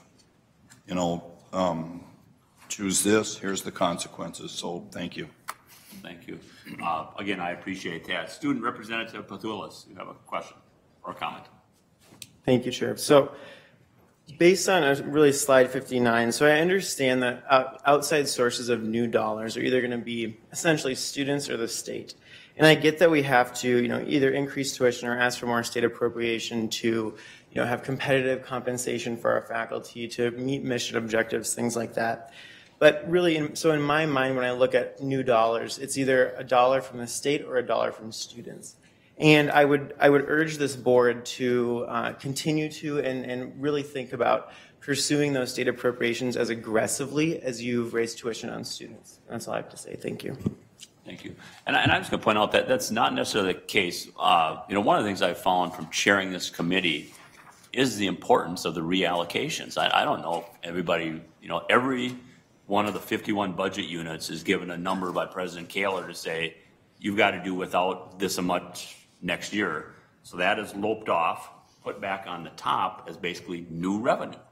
And so every year, each unit is going right to the individual units and loping off what they believe they can live without, whether that's facilities or staff. I mean, this year, one of those decisions, I think, was in CEHD. Would it have been the childcare? And so they have to look and say, is it what we can, and so I've came to, we're not saving the total budget dollars, but we're reallocating them to the top. And I know two things that have been that I've fought for that we've funded through that is the land grant legacy scholarships for rural students. And I believe we were able to put some more mental health professionals in staff by reallocating. So there is an extra one. I just wanted to point that out. Do you want to say something about that? And if I could, thank you, Mr. Chairman, to our student representative. If you look at the numbers, we asked the state for a 4.6% increase on the base of our unrestricted appropriation.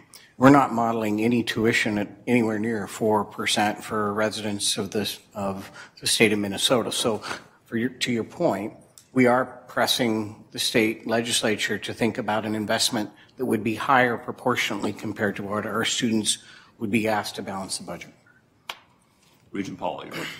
Thanks, Chair Anderson. First, I just want to echo Regent McMillan's comments. I think that the way that you've laid this out and with the focus on the really primary drivers and toggling those back and forth, it really promotes the right kind of discussion by the board and keeps us on strategic issues, and I think it's really helpful, and I'd like to thank you for it.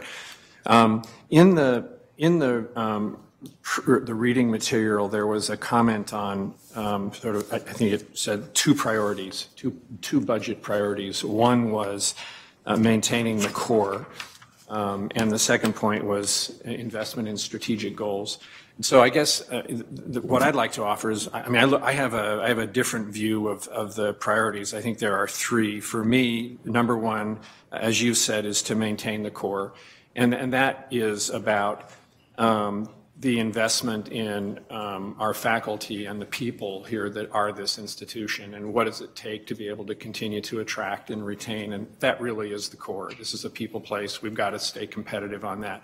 And so I agree with that. I would add a second one to your list. For me, the second priority is to hold the line on tuition. And so this is me making an argument, but so for me, maintaining the right level of investment in the faculty and the administration, the people who run the place, is really primary. We have to do that. I'm not sure whether it's 2.5% or 2%. We can talk about that. The second thing is that we should be doing everything we can to minimize tuition increases. Again, it's my view, a priority. And then the third thing is I want to invest in strategic initiatives as well, but I think we do those after we do the first two. And I guess looking at the numbers, there were a lot of numbers, but if you agree with those, you can get to a 2% increase or 2.5% on salaries, no more than 1% on tuition, and probably if we get the full state and the 1% reallocation, which I think you said is the annual target. Mr. Chair, Regent Powell, we haven't set the target yet. That's one of the decisions we have to make, but that 1% has been about where we've been. Yeah. So anyway, I didn't do all the math, but it feels like we would be able to achieve priority one and priority two with that sort of basket of goods, and then you get to the new initiatives and you have a conversation on what should they be and where do we find the funding for them, but those become sort of the third part of the discussion. Anyway, that's a comment for consideration by my colleagues. I think that's terrific. I think there's several ways we can get there, and it's the 12 of us that drive that priority. Regent Beeson. Thank you, Mr. Chair. I'd certainly echo the comments by the Chair and Vice Chair around this early and continuous look at the budget. It's very different than what I saw when I joined the board 10 years ago. My comments on, I think we should be modeling for what we have asked. Hopefully we'll get additional dollars. There is a surplus And I think the board needs to be more aggressive in advocating for fair share. We have been defunded as an industry.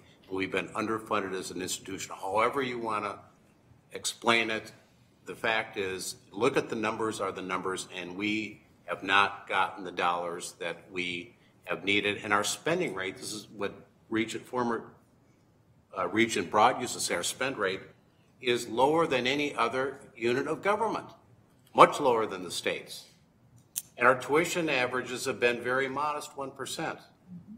And you show me one business that's able to keep prices the same year after year. It doesn't exist. And so looking at a modest tuition increase should be acceptable.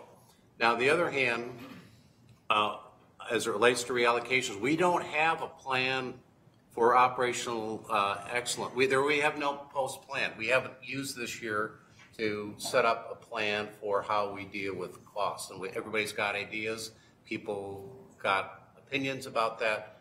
We're going to have to do some you mentioned here, reallocation has to continue. That's a forever process, and you need to put a dollar amount in there probably. But this board needs to really look at the cost side with the new president coming forward. On the compensation side, we may have to look at 2% versus 2.5% or something in between. I mean, that's what is the cost of inflation. We've had that conversation, but there's still going to be pressure, unfortunately, on wage increases. So thanks again for getting, and the chair, the vice chair, for getting this conversation going earlier. Thank you. Thank you, Regent Beeson. Regent Simonson. Thank you, Chair. I too appreciate this overview very much. It makes things a lot more transparent. And I'm actually for expanding and enhancing programs where we can. Just a couple of questions with regard to that. We talk about reallocation. When we talked about the College of Science and Engineering a little while ago and their needs, I look at that as from a business standpoint, a good return on investment. You got a big demand there. And so on this reallocation, why don't we look at that and moving that faster, number one. And then number two, when I look at what you've presented here, and you're looking at assumed, where did it go here? Yeah, resources, state appropriations, tuition, and internal reallocations. Seems to me there's other things we can look at. A lot of other things. Why don't we? Associate Vice President Tonneson, do you have answers? Sure. Mr. Chair, Regent Simonson, first on the reallocation for College of Science and Engineering, they absolutely will be reallocating just as every other unit will. When you're looking at a 1% reallocation on a unit of that size, you are looking in over $1 million, closer to $2 million of reallocation that they would have to come up with as part of just balancing the budget in paying for compensation increases, in paying for all their overhead increases and so forth. So forth. So they absolutely are part of that process. Now, moving into the other revenues, as I've tried to point out, we are raising other revenues, and we absolutely expect all of those other revenues to grow. They have to, because their costs grow. So if you're using, let's say you're using royalty income, or no, let's say you're using endowment earnings to pay for a faculty member's salary, or sales income, clinical income to pay for a faculty member's salary. In order to pay the raise for that person, we don't use our O&M and tuition funds to pay the raise for that person. They have to grow the revenue to pay that. So the first call on those fund growth is actually the fringe increase that I mentioned, which they will have to pay, and any salary increases that we provide. So they have to grow for that, let alone the inflation on the equipment and the supplies and everything else that those funds are supporting. So don't think that we aren't thinking about those revenues. We absolutely are, and we are depending on growth in those revenues. And in fact, if they don't grow, those opportunities, they have to reallocate on those funds as well. So if we don't, let's say that we raise housing rates, I'm making this up, if we raise housing rates at a lower level than the costs are going up, they have to reallocate to help pay for, they have to cut things in order to pay for that cost growth. So there are demands on all of those other activities that we manage annually as well. Once in a while, and we look for these opportunities where those revenues grow beyond the cost obligations they have, and then we use them to offset the O&M and tuition costs. So most often that's going to be things like ICR, indirect cost recovery revenue that we get on top of our grants, the overhead money. If that's growing and the unit hasn't committed that, all of it, to increase costs for those activities it was paying for, they say to us, let's move some of these O&M and tuition costs over onto that ICR revenue source. And every year, units bring a little bit of that in, but my point in this exercise is that it is on the margin. It's relatively small compared to the reallocation that we require, the O&M increase, and the tuition. But you will see in the budget we bring you, you will see that growth in those other revenues to cover their own costs and then to help support the O&M and tuition budget. Terry, I guess I would like to see that noted on here as part of a strategic plan. And how I know they're relatively small. I think they're too small.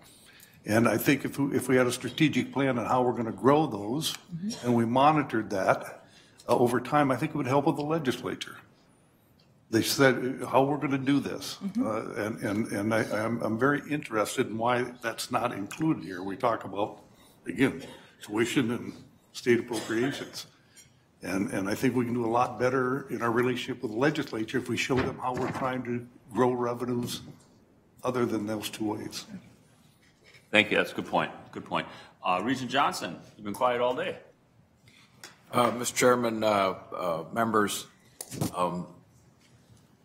I'm going to sound a little bit like the Grinch of February here, but just for discussion purposes in this budget process, being involved in a couple other organizations and we deal with budgets, the first thing we do is talk about cost containment. Are there things in spending that's being done? And I'm not suggesting for a moment that that's occurring here at the university, but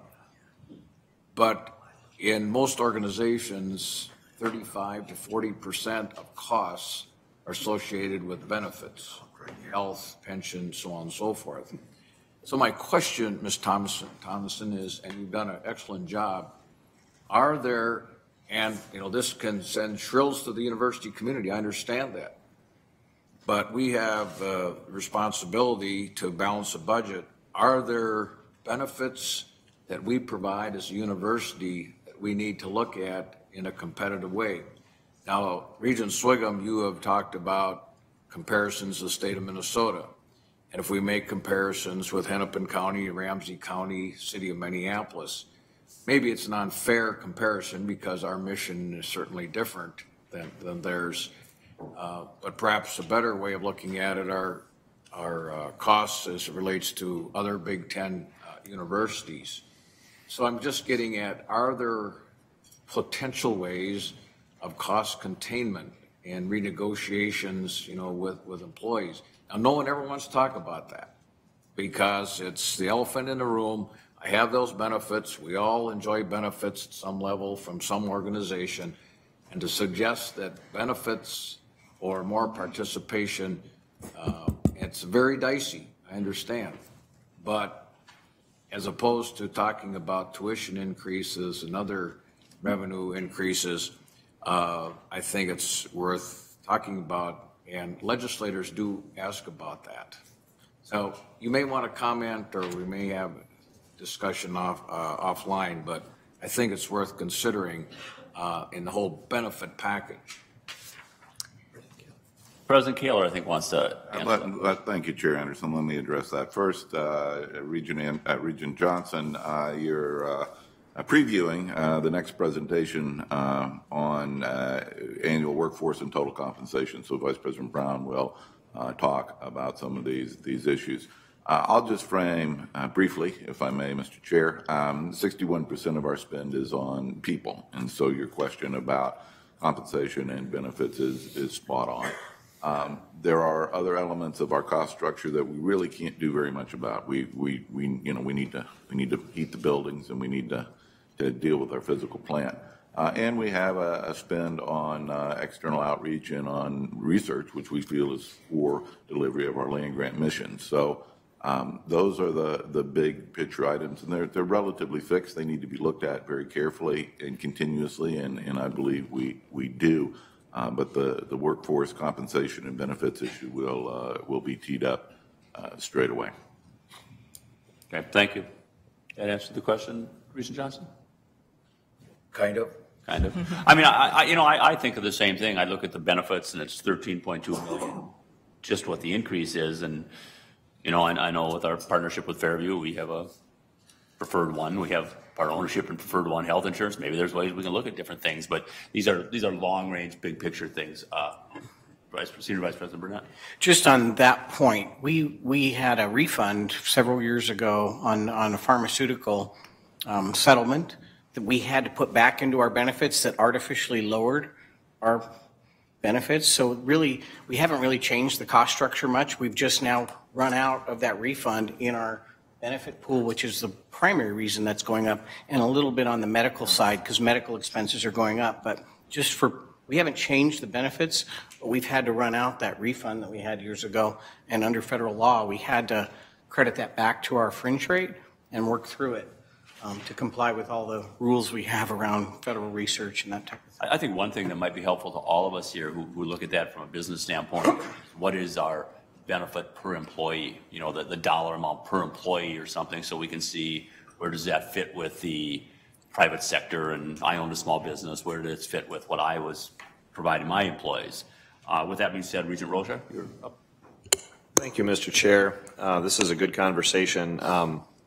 First, I want to touch on the point that Regent Beeson made in reference to Regent Broad's previous comments about the spend rate. That's accurate, and certainly when you look at the growth in state government spending, we clearly are not keeping that pace because it's gone up dramatically in the last decade. But I would point out that when you look at the university's structure, our budget, we're riding what was a dramatic increase in the base on tuition. Prior to essentially anybody on the board right now, you had sort of this exponential growth in tuition. I mean, right now tuition, if you were to have kept track over the last 25 years following inflation, it would be about half of what it is. So that funding is such a huge part of how we've been able to continue to grow the size of the budget, even though the state hasn't necessarily kept pace. Even on an inflationary basis. I want to also talk about the fact that this is a terrific opportunity. I guess I'm number 4 in echoing somebody, the chair's original comments about how great this is. I would, I've got to say that it is really helpful, very, very helpful to have this conversation this way. But there's also the challenge. We've had a couple folks that have, Regent Powell used the term strategic, and Regent Simonson said, a reference to strategic plan. This is again my challenge, because at this point this becomes as we move into this process, it's its own strategic plan, because there's not a longer plan to sort of compare it to see whether we're hitting the right azimuth as we go forward. But there are some things I think that are really informative, and to engage the discussion right now, when we talk about compensation, and President Kaler aptly pointed out that we're moving into that the next agenda item, we're going to talk a little bit about that.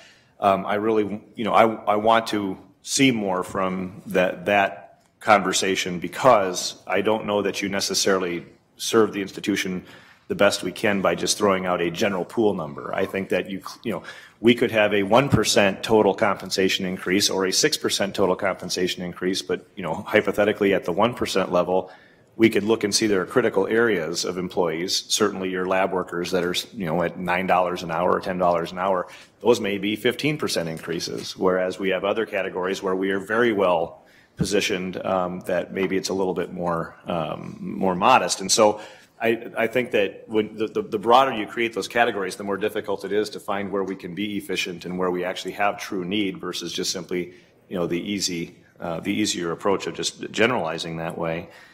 But I would actually push us even, now into the next level with respect to this conversation. This is super helpful as we go into our budget cycle. This would be even more helpful if we could move it earlier because we're in a budget cycle. We're in a state budget cycle. And the more clarity, I believe, and those of you that are talking to lots of legislators, and I know there are members of the board that are having many conversations right now, you probably find that there is an appetite among legislators to know where we're going, what we're going to be doing with these resources. And so having, in a budget cycle year, if we can be even, pull it back a couple months even perhaps to be able to get clarity on where we stand. And why do I bring that up? Well, as we have our $87 million request out there, it seems to be fairly well received, but there still is, this is my experience, there still is a reservation we're talking about because we have put out a number of an anticipated tuition increase, and many legislators respond to that as being somewhat of a threat. You either give us the money or the kids are going to get it. And in this case, we're not even saying that. We're saying the kids are going to get it whether you give us the money or not. And so from my perspective, this is a very bipartisan message in my experience, is that the state is looking to the university to maintain accessibility and hold the line on tuition independent of what the state's able to do. They don't want us to sort of create put the problem in their lap and say this is your fault. That we have things that we can do, and if we truly have a commitment to keeping tuition under control, as Representative Petulis stated earlier, with the same, then we can pursue those resources. My preference would be in a situation like this, and I've spoken with the chair about this, is that we would actually declare that we do not perceive an increase in resident tuition as a source of additional revenue in this cycle, and make that commitment to the legislature. And here's the upside. If you are able to exceed the 87, and we know right now we are in a very precarious position where Minnesota State, the other major system that receives state money, has asked for substantially more. And if you go to the historic 60% of what everybody's asked for, they're going to be getting a lot of money, and we're going to be getting 60% of what we've asked. We'll see what happens, and I'm optimistic that we can make the case that they've asked for some more wants and ours are exclusively needs, but that's going to be a tough sell. It's going to change the way the legislature's worked in the past. If we tell them that anything above the 87 will be targeted toward perhaps reducing tuition on our system campuses, which are not particularly competitively funded right now compared to their competitive marketplace, I think you give the legislature an incentive to not only meet the needs that we've made a request about, but also it gets those legislators from those areas that have a specific interest in our system campuses to get behind our overall request. And so the point, that tails off the point that the earlier we can have this conversation, the more strategic we can be about that relationship with the legislature to try to reverse this trend that's been going on now for several years where we are not being funded as much as our dear friends in the Minnesota State system. So that's my input for this at this point. I don't really know exactly what to action out of that, but I want to congratulate you on giving us a real nice understanding, and then as we go forward to this conversation, I think it's going to be a much better informed conversation than we would have had without your substantial work. Thank you.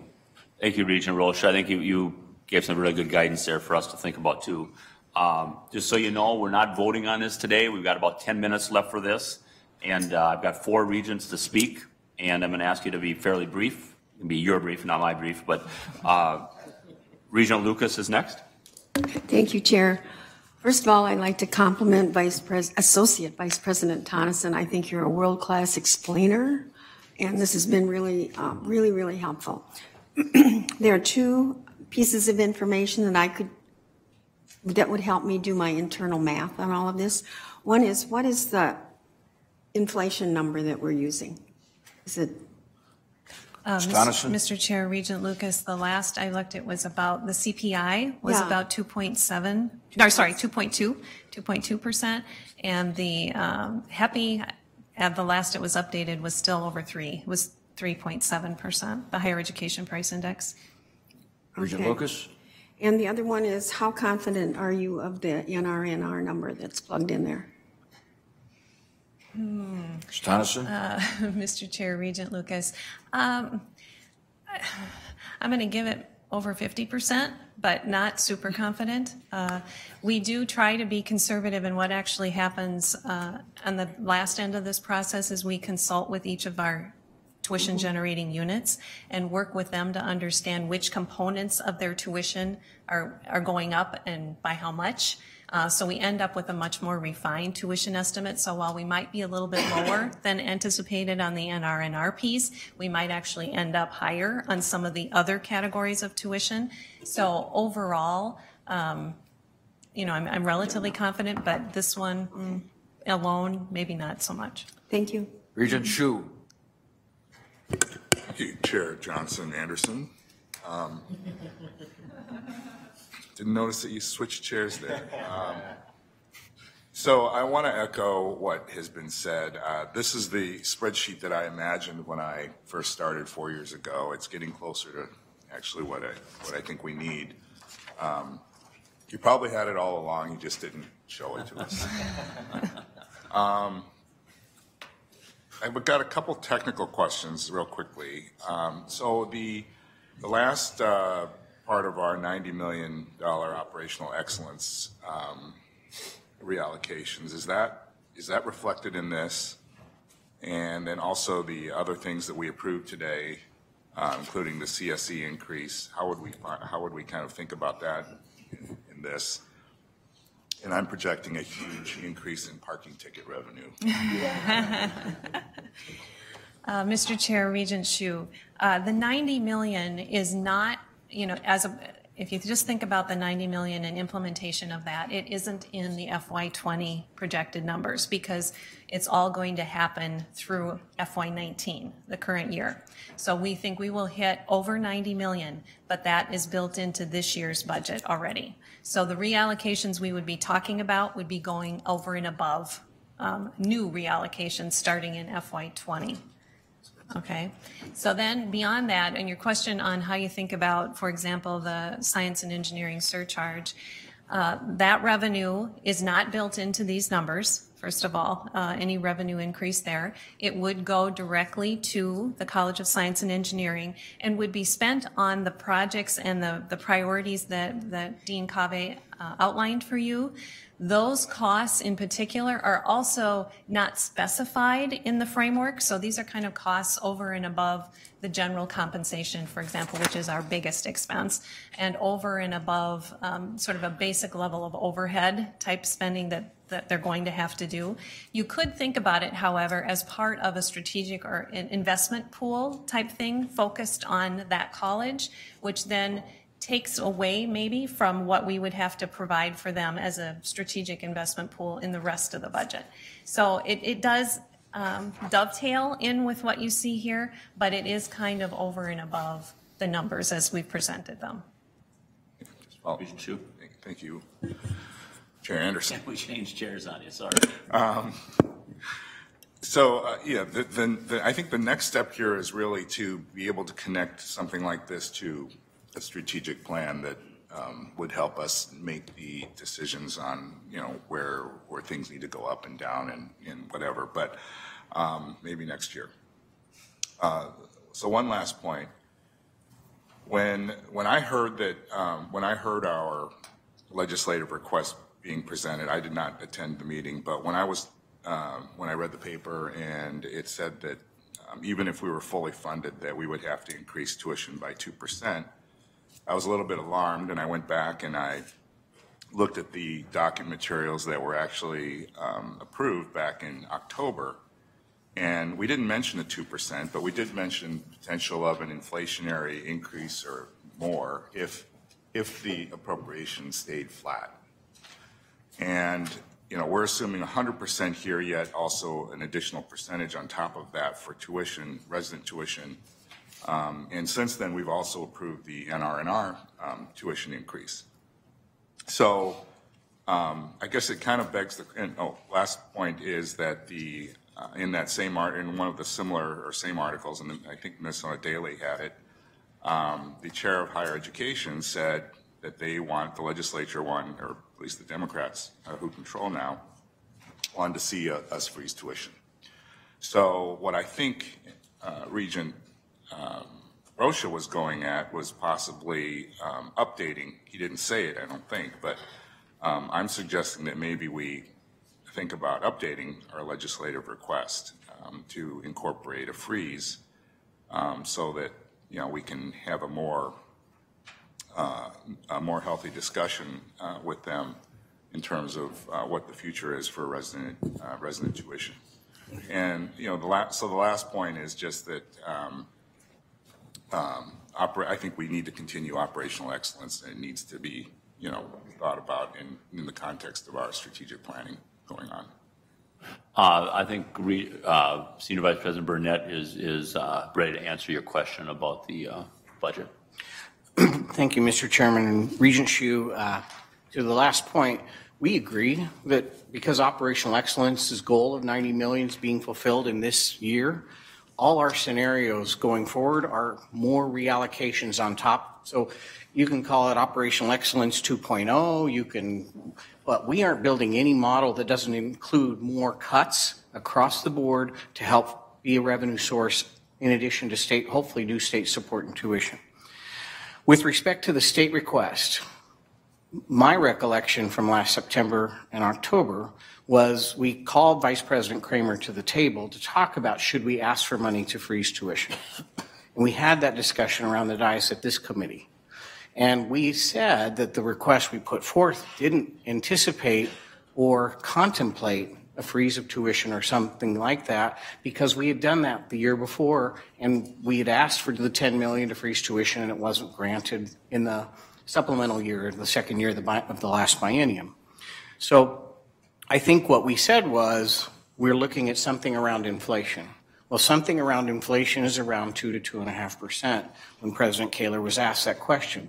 Now, as we've testified, I've testified, President Kaler's testified, we've laid out a pretty direct and focused $87 million request that we think is affordable for the legislature. They have asked us what it would take above that to freeze tuition, and we've given those numbers to them. And I think that's the approach we should take.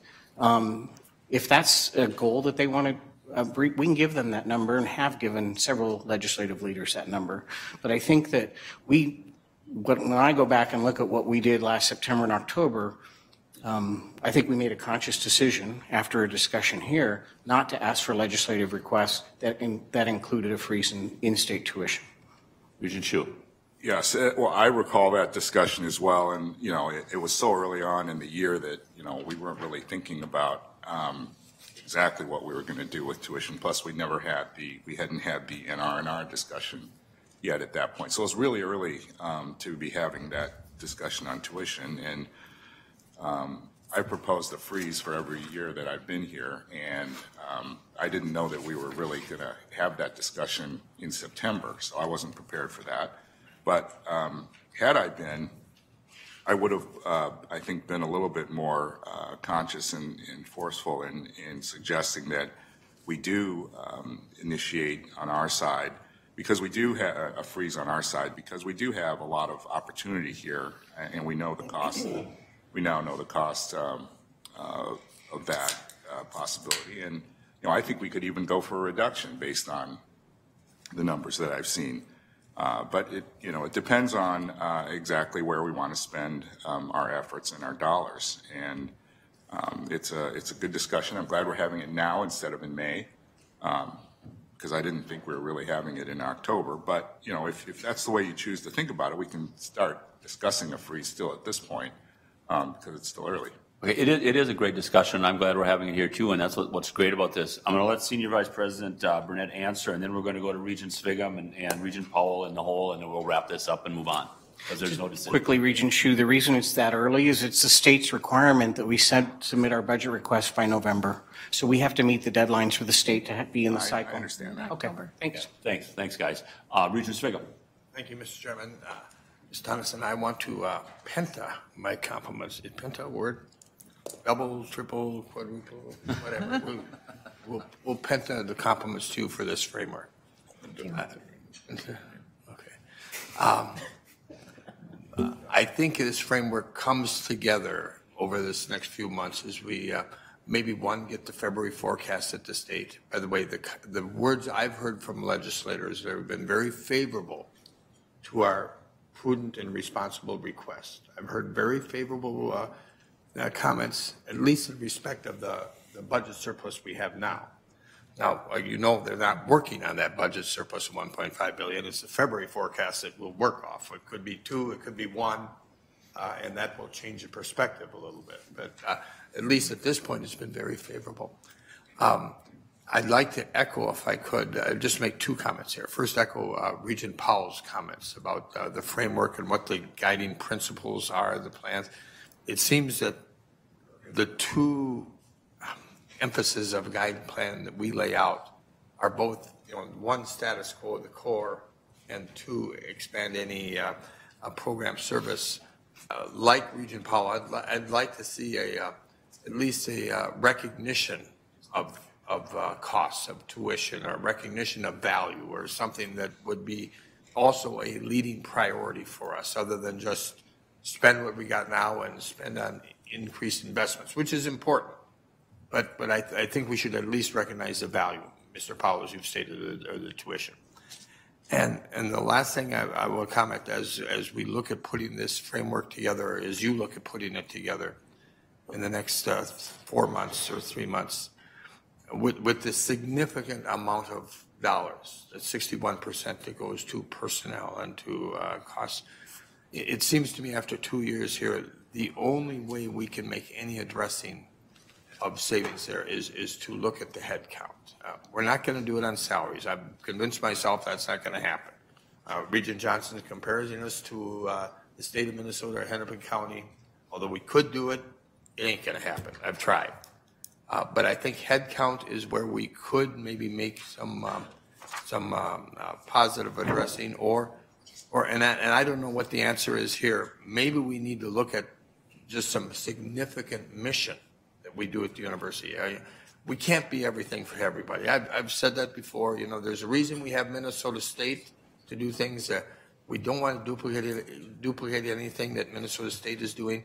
Is there a significant mission that we can change or not provide from the standpoint of what the university is doing? And Julie, I don't even know what it is. I don't know what it might even be. I'd like to see the list of, say, you know, this maybe we shouldn't be doing. This is better at Minnesota State, or maybe it's not even better for higher education to be doing it anyway. But I think head count or some mission change. Thank you, Mr. Chairman. Okay. I apologize. That's fine. No, thank you. Those good thoughts, Regent Swigum. Regent Powell. Thanks, Chair Anderson. I'll be brief. I'm going to refer back to a comment that Regent Beeson made. We're in this tough fiscal environment. $91 million that we found to save. It's good work led by the president, but we know that we're going to have to continue that work going forward. And Regent Beeson commented on, process excellence, which is becoming very prevalent, and certainly in institutions of our size. I mean, we're big, 26,000 employees, lots of complexity. And so I think we know we're going to need to continue. I think we need new thinking and a plan. And I would really urge and suggest to Senior Vice President Burnett, with the support of the President, that we try to get a little head start on this and either consider whether we need an internal capability around process excellence, which wouldn't be unusual at all for an institution our size, or third-party advice. There's lots of people out there, they do this for a living. And just as a way to sort of start to frame up and get new thinking on how we're going to approach this, I think it'd be really helpful to the incoming president if Senior Vice President Burnett, if you'd had a chance to really, hey, we've got some ideas here on how to take 2.0 of reallocation. So that's the thought. Good point. Very good point. Regent Omari has tugged on me to have a moment, so go ahead, Regent Omari. Thank you, Chair Anderson. We're in a right versus right dilemma, which is we should cut and try to save costs, and at the same time, when we cut, oftentimes it impacts what we do as a mission in an institution. And so before or as part of having this conversation of the 2.0, I think we also need to know, what does it do to working conditions? What does it do to students? and the services that they receive to be successful at this institution, and how that either makes it a better institution from quality or less quality for the student, because I know that units are cutting and they're feeling the cuts, and that impacts our students and our workforce. And so we need to have these two conversations in conjunction. Otherwise, we're going to cut in a way that will not make us excellent, and it'll actually do the opposite. Thank you very much. Associate Vice President Tonneson, thanks for your time so much today, and I don't know if we still have you on the agenda for anything more, but you've done great work already, so thank you. The chair is just going to make a motion. Our next, or not a motion, a decision. The next item, item 6 on the agenda, is our annual report on workforce and total compensation. I do look at my clock and it says 10:06, and we have other meetings starting at 11. So at this time, we need to give that the time it deserves and the time it needs to, and we're not making a decision on it. So at this time, I'm going to set that aside and ask to step, because there are things we do have to make decisions on today prior to 11 o'clock. I'm going to move to item number 7, which is a collective bargaining agreement. That's the AFSCME Local 3937 3801.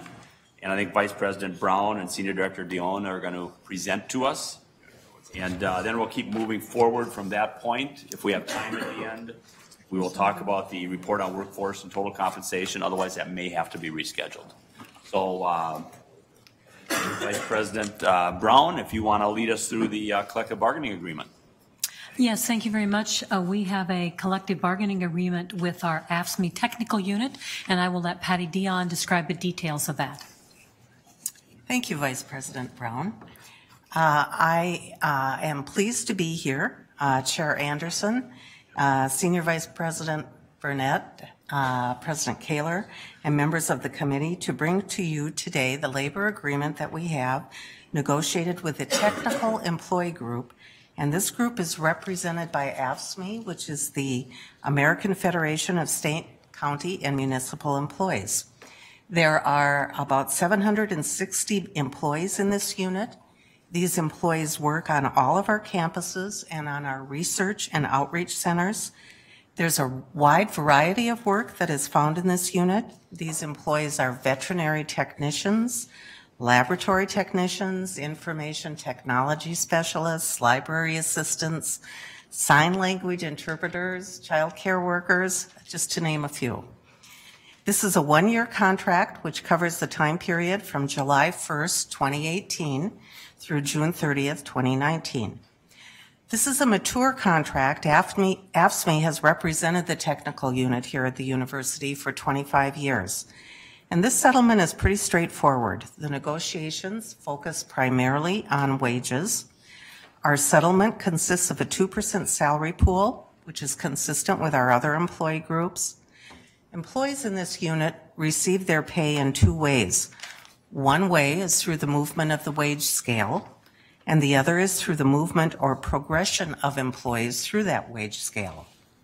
So our settlement for this group is to move the wage scale by 1%, and then to also provide for the cost of the progression through that wage scale, and the cost of that progression for this employee group is 1%. There were a few agreements regarding language. We agreed to continue to meet regarding issues related to a respectful workplace. And we also agreed to our parental leave program for this group of employees that is equivalent to our other employee groups across the university. So with that, we ask for your approval of this labor agreement. Thank you. So is there a motion to recommend approval of the resolution related to the proposed labor agreement with AFSCME Local 3937 and 3801 technical employees? So moved. Second. It's been moved and seconded. Is there any discussion? Hearing none, I'll call for the vote. All those in favor of this agreement signify by saying aye. Aye. Opposed? Motion carries. Thank you you. very much. And Vice President Brown, you just wait. We might get you back. Thank you. So now we'll move on to item number 8, our capital budget amendment on the Volleyball Performance Center remodel, Maturi Pavilion. I think we've got somebody from design, Bruce Gritters, and I think Athletic Director Coyle are maybe here. And Ms. Ewell is setting up the video. Thank you. You people can go ahead whenever you're ready. Thank you, Mr. Chair, committee members. The University Athletics Department is remodeling 7,000 square feet of space in the Maturi Pavilion assigned to the Gopher Women's Volleyball. This is a really great, exciting project. We're happy to be part of it. It's really going to take it to the next level. You'll see on the first level, if you're familiar with the area, there'll be locker rooms, strength and conditioning area, hydrotherapy tub with space to add a second tub. And then moving to the adjacent to that, you'll see a new trainer's room. On the second level, coaches' offices, conference rooms, student and recruiting lounges, as well as premium seating overlooking the court area. So it's really going to be exciting and great space. Mark will now speak to the program need. Yeah, good morning. And as you know, we have a volleyball program that has been achieving at a high level for the past several years. Arguably, we have the best collegiate volleyball coach in the country. And there's no doubt that this facility, this performance center will have a huge impact, not only on the experience that we give to our current student athletes, but also in our recruiting process to make sure we bring the type of young women we want to come here and compete at a high level for national championships, which is our expectation for that program. Thank you. You know, you've got Regent Lucas here, who's your #1 fan. Keep going. Yeah, all right. Donor funds are making this project a reality. The $4 million project is funded primarily by $3.8 million of either cash or pledges for the donors. So again, donor funding really makes this thing go. The project schedule aggressive, but we're achieving it. The design will be complete in March, and partial occupancy in August in time for the season. So again, it's an exciting, challenging project. Mortensen Construction is doing the construction portion, and JLG Architects are doing the design. And with that, we're ready for any questions. Okay, terrific. I think before we get to questions, is there a motion to approve this, and we'll get it on? So moved. So moved. Is there a second? Second. It's been moved and approved to recommend the capital improvement budget for the Volleyball Performance Center remodel. With that said, is there any discussion? Regent Lucas, the #1 fan. Thank you, Chair. I'm really pleased to support this. I've been a season ticket to volleyball for over 20 years, and it's amazing how little volleyball has asked of us all this time. And we have a coach that is not demanding, is the best in the country, and we should be so pleased about that. But this really takes it to a higher level. But I'd like to point out that the Olympic sports have a harder time getting first-class facilities because, and so even though this will take care of volleyball, there's the gymnastics and there are other issues standing behind this that we have to address. The basketball, women's basketball program gets taken care of through Title IX by the athletic village. They come in and they measure and they say how many seats, how many this, how many that, and they have a world-class facility just because there's a men's basketball team. But since we don't have a men's volleyball team, this is something that has to be done on its own. So I'm really pleased that this is happening. The donor generosity has been quick and gratifying, and I'm really happy to see this go forward.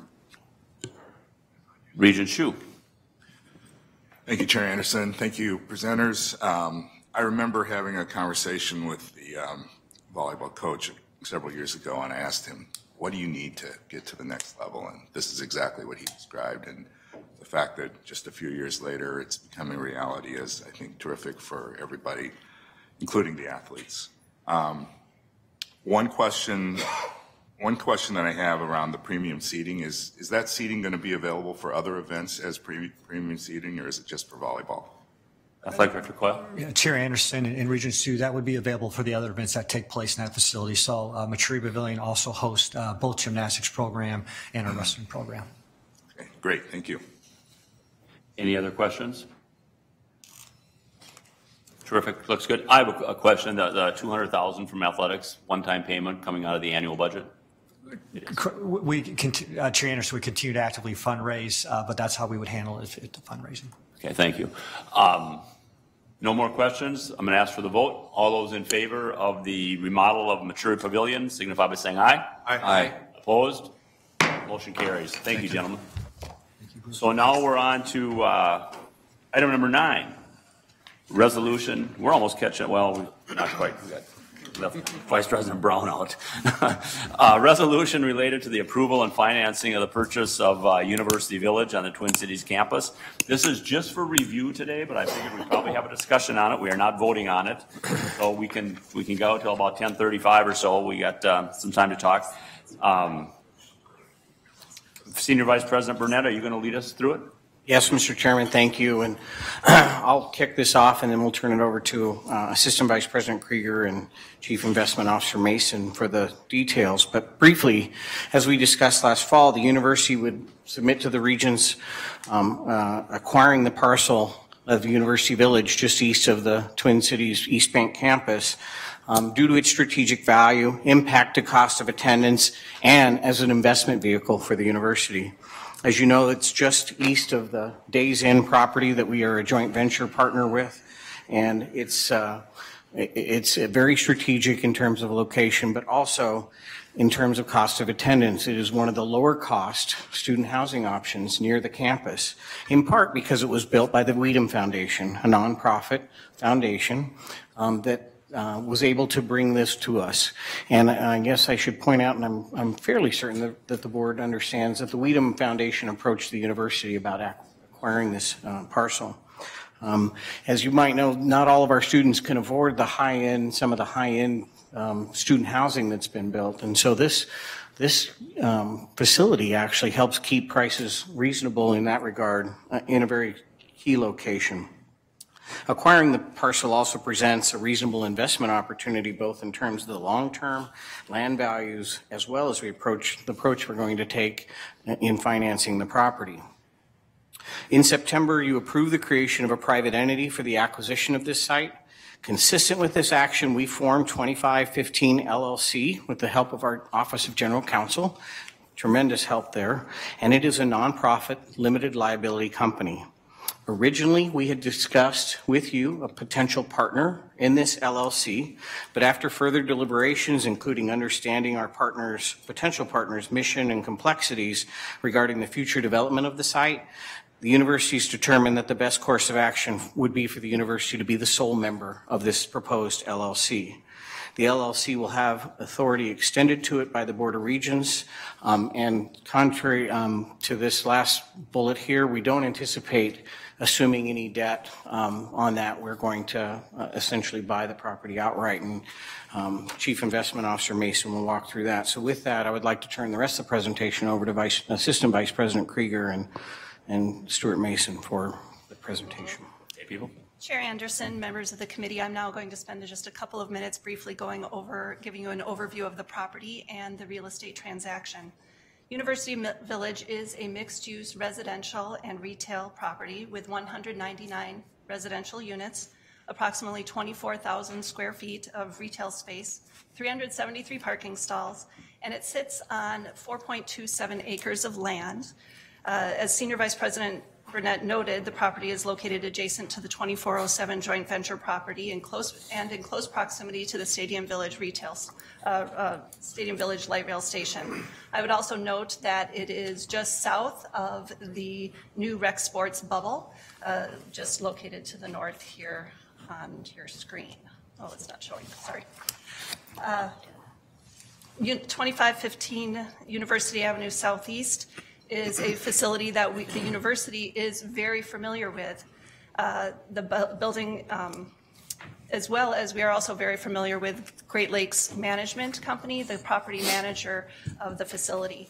Housing and Residential Life has had a master lease for 112 units in the facility since 1999. This master lease terminates in August of 2019 and will not be extended as part of the university's long-term housing plan that was reviewed by the board back in 2016. In addition to the 199 apartment units, the original property developer has a master lease for the retail property, the 24,000 square feet, and that master lease extends until 2039. As I mentioned, Great Lakes Management Company and our familiarity with them, they have managed the property since its construction and have an excellent track record. The 2515 LLC intends to continue to contract with Great Lakes Management to manage the property ongoing. As you are aware from the university's previous projects in this vicinity, this area of the city has a history of industrial use, and this property is no different. Historic uses for the property include a refrigerator manufacturing company, an electric generator manufacturing company, a foundry, and filling stations. As part of the due diligence process, the Phase 1 environmental assessment identified areas of concern that would need to be further explored during a Phase 2. During the Phase 2 testing, which included sub-slab vapor testing, we discovered additional environmental conditions which have resulted in the Minnesota Pollution Control Agency requiring the installation of a vapor intrusion mitigation system. This system is similar in concept to what homeowners install in their basements to mitigate radon, just at a much larger scale. The university is currently working with the seller on this issue, and the installation of the vapor intrusion mitigation system is underway and is on schedule for completion prior to the university closing on the property. In addition to these immediate remediation measures, long-term, we do expect that when the site is ultimately redeveloped, additional soil remediation will be required. And now to summarize the transaction. We will be asking the Board of Regents approval in March for the 2515 University Avenue Southeast LLC to acquire the property for $43 million. This price is consistent with the two appraisals we conducted for a nonprofit entity acquiring the property. The purchase and sale agreement required an initial $500,000 of earnest money and an additional $250,000 of earnest money to extend the closing to March 29th, 2019, in order to have time for the university's contractors to design and install the vapor intrusion mitigation system. And with that, I'm going to turn it over to Chief Investment Officer Stuart Mason to provide you an overview of the financial structure of the acquisition. Thank you. So when this property became available and we began consideration of purchase of this property, Senior Vice President Burnett came to the Office of Investments and Banking and asked us to evaluate various financing alternatives that might be available to finance the purchase. We considered external financing, which of course uses University of Minnesota debt capacity, but would float debt in the external capital markets. We considered assuming a HUD guaranteed mortgage for approximately $20 million that is existing on the property and adding to that additional financing. And we considered entire internal financing options. So I'd like to briefly discuss with you the proposed debt structure that we feel optimizes the opportunity for financing the acquisition of the property. It does require waiving a couple of provisions within existing investment policies, and the debt structure comes with a proposed depreciation reserve to be established for contingency purposes. So very briefly, we're proposing, and we'll ask, the resolution will ask you to approve a $45.5 million acquisition financing package. The additional $500,000 is intended to address acquisition and closing costs, miscellaneous acquisition and closing costs. The structure will be two loans, each of which will have a $30 year amortization with a 5-year interest-only provision.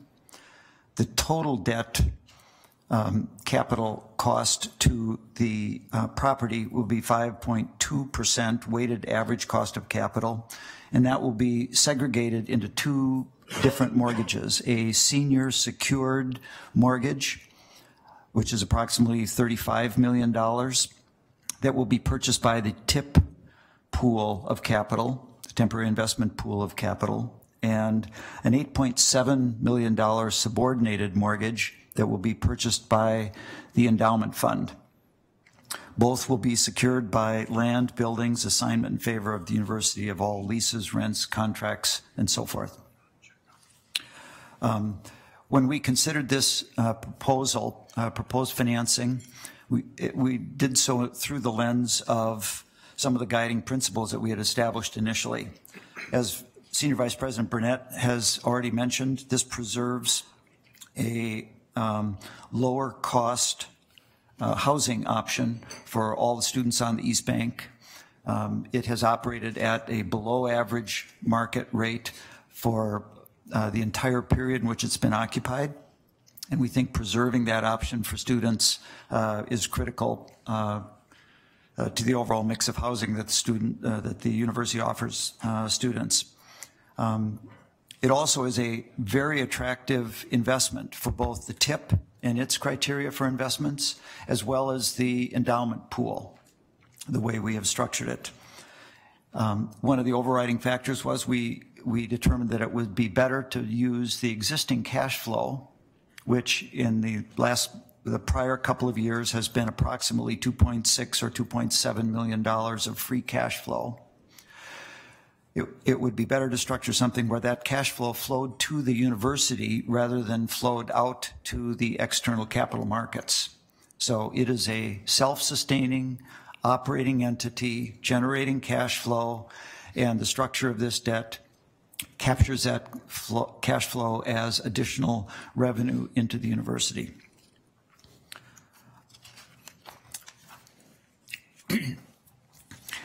This page is intended to show you, or to underscore the point I've made about attractive investment for both TIP and CEF. On the left-hand side of this page, you see the asset allocation in the temporary investment pool, which is a pool of approximately $1 billion, a majority of which is invested by colleagues of mine in the Office of Investments and Banking directly in high-grade securities whose average return is anywhere from 2 to 3%. At the very lower end in red, you can see we've made a couple of investments that are higher yielding, and we would place the mortgage with a coupon of 4.5%. We'd place that mortgage in the higher yielding portion of TIP. It fits very well alongside of other less liquid or illiquid securities. One of which is the investment in the endowment pool, which produces approximately 8 or 9%. There's another higher yielding 9 or 10% senior secured loan pool that is currently there, and we continue to seek other options such as mortgages and so forth that are higher yielding that might have constricted liquidity attached to them. For the investment that's indicated for the endowment pool, there is a portion or a bucket within the diversifiers pool that we call enhanced stability. And the enhanced stability is higher yielding fixed income instruments. The objective there is anything that earns CPI plus 5. So CPI plus 5, given your assumption on inflation, is somewhere in the 7.5% to 8%. So an 8% mortgage, long-term, high-quality, fully secured from the University of Minnesota is something that fits very neatly and very attractively into that bucket within the CEF pool. I think two other elements that I mentioned in terms of the structure. The first of all, we have spent a lot of time creating a base case of projections so that we are very comfortable with the existing and the ongoing cash flow for these two particular loans. We've listed some of the key assumptions here. I think I'd like to turn the page to talk with you a little bit about the waivers which would be necessary to make the investments in both the TIP and the endowment pool. As you can see from this page, in the investments of reserve policy, which is a Regents policy, there are two provisions that would need to be waived specifically for the purchase of this security. The first is listed in the upper portion of the box highlighted in yellow. The provision states that the average duration of 4 years or less on the entire portfolio, but a maximum duration of 7 years on any individual holding within the TIP pool. If we're to purchase a 30-year mortgage, the average duration for that particular piece of paper will be in the high teens of years. It will be outside the bounds of the maximum that's stated in this portion of the policy. It's useful to note that within the TIP pool, there are outside managers who purchase securities that do not comply with these restrictions. It's only the direct investments that are made by my office which need to follow these restrictions. So we're asking for a waiver, a one-time waiver for that particular portion of the policy so that we can purchase this security. The other portion of this policy that would need a waiver are the three highlighted in the bottom portion of this left-hand box. We are prohibited currently from buying unrated securities. This would not be. From private or illiquid securities. This would be that. And securities not traded on a major exchange, which of course this would not be. It's important to say that the outside managers we use for some of the portions of TIP have many of these securities within their portfolios, but we are prohibited from buying directly into the TIP pool securities that have these characteristics. The other portion of the waiver that we are seeking is in the endowment pool. The endowment pool allows us to make direct investments in securities, and we do that. However, the restriction there is that we are to make investments directly in securities where an existing outside manager, a venture capitalist, a private equity manager, or something like that, is making a similar investment where we can leverage their due diligence capabilities and our previous experience with that manager. This doesn't have an associated outside manager attached to it. And so by strict reading of this portion of the policy, we would ask for a waiver for that element as well.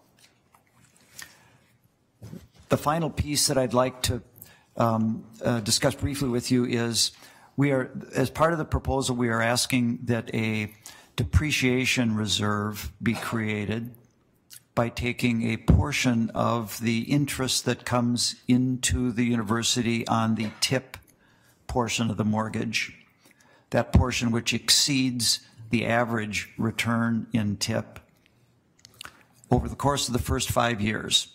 So if you think about TIP earning 2.5% today, the mortgage being 4.5%, we are asking that that excess return of 2% during the interest-only period be set aside in a depreciation reserve to handle contingencies that might result from our modeling or our assumptions being incorrect in the first couple of years in which we are beginning to operate this facility totally on our own. It can be set aside for periods of time over the course of the life of the mortgage where other unforeseen needs might arise. It could be additional debt reduction, or it could be capital expenditures that may be required that are currently unforeseen. So that would end my comments and open questions. Thank you, Mr. Mason. So the reserve fund is basically like a homeowner that has a reserve fund in case things come up and things like that. That's your intent on that? Yes, sir. Okay. So I'm going to ask Senior Vice President Burnett just to briefly walk us through what has to be done here. We're not deciding today, but what is the process for what we're going to do for the next meeting? Thank you, Mr. Chairman and members of the board. Just quickly, the resolution that we would be bringing forth in March is in front of you. But essentially, it's essentially bringing to life the LLC that you had already approved creation of, and setting some boundaries around its operation, and approving this financing structure with these exceptions that Chief Investment Officer Mason has put forth. So today is just review. We obviously have some time between now and the March meeting if there's any follow-up questions, but this was to put this transaction that many people put a lot of hours in and thought into, but I think overall it's a very good economic decision and that preserves some strategic land on the east part of the campus, and we look forward to your comments and questions. Thank you. Regent Chu. Thank you, Chair Anderson. Thank you, presenters. I support purchasing the property, but this just seems very complicated we purchased another building from, I think, Keeler, from the same seller, did not have the same, you didn't have to have a special vehicle to do it. And I understand that, you know, at one point we thought we were going to have a partner in this, and we had a lot of discussion about why this vehicle needed to be created in the first place. And I think you kind of lost me. You know, if this is a vehicle to help, you know, TIP make money, then I think we're not doing what we said we were going to do in terms of keeping the cost of housing down. If we're actually, you know, trying to make money off of it, whereas we could just actually make less money and have lower rates for students. So I'm trying to understand what is the real goal here, and why is it that we still need to have this vehicle instead of just purchasing the property like we did the other ones?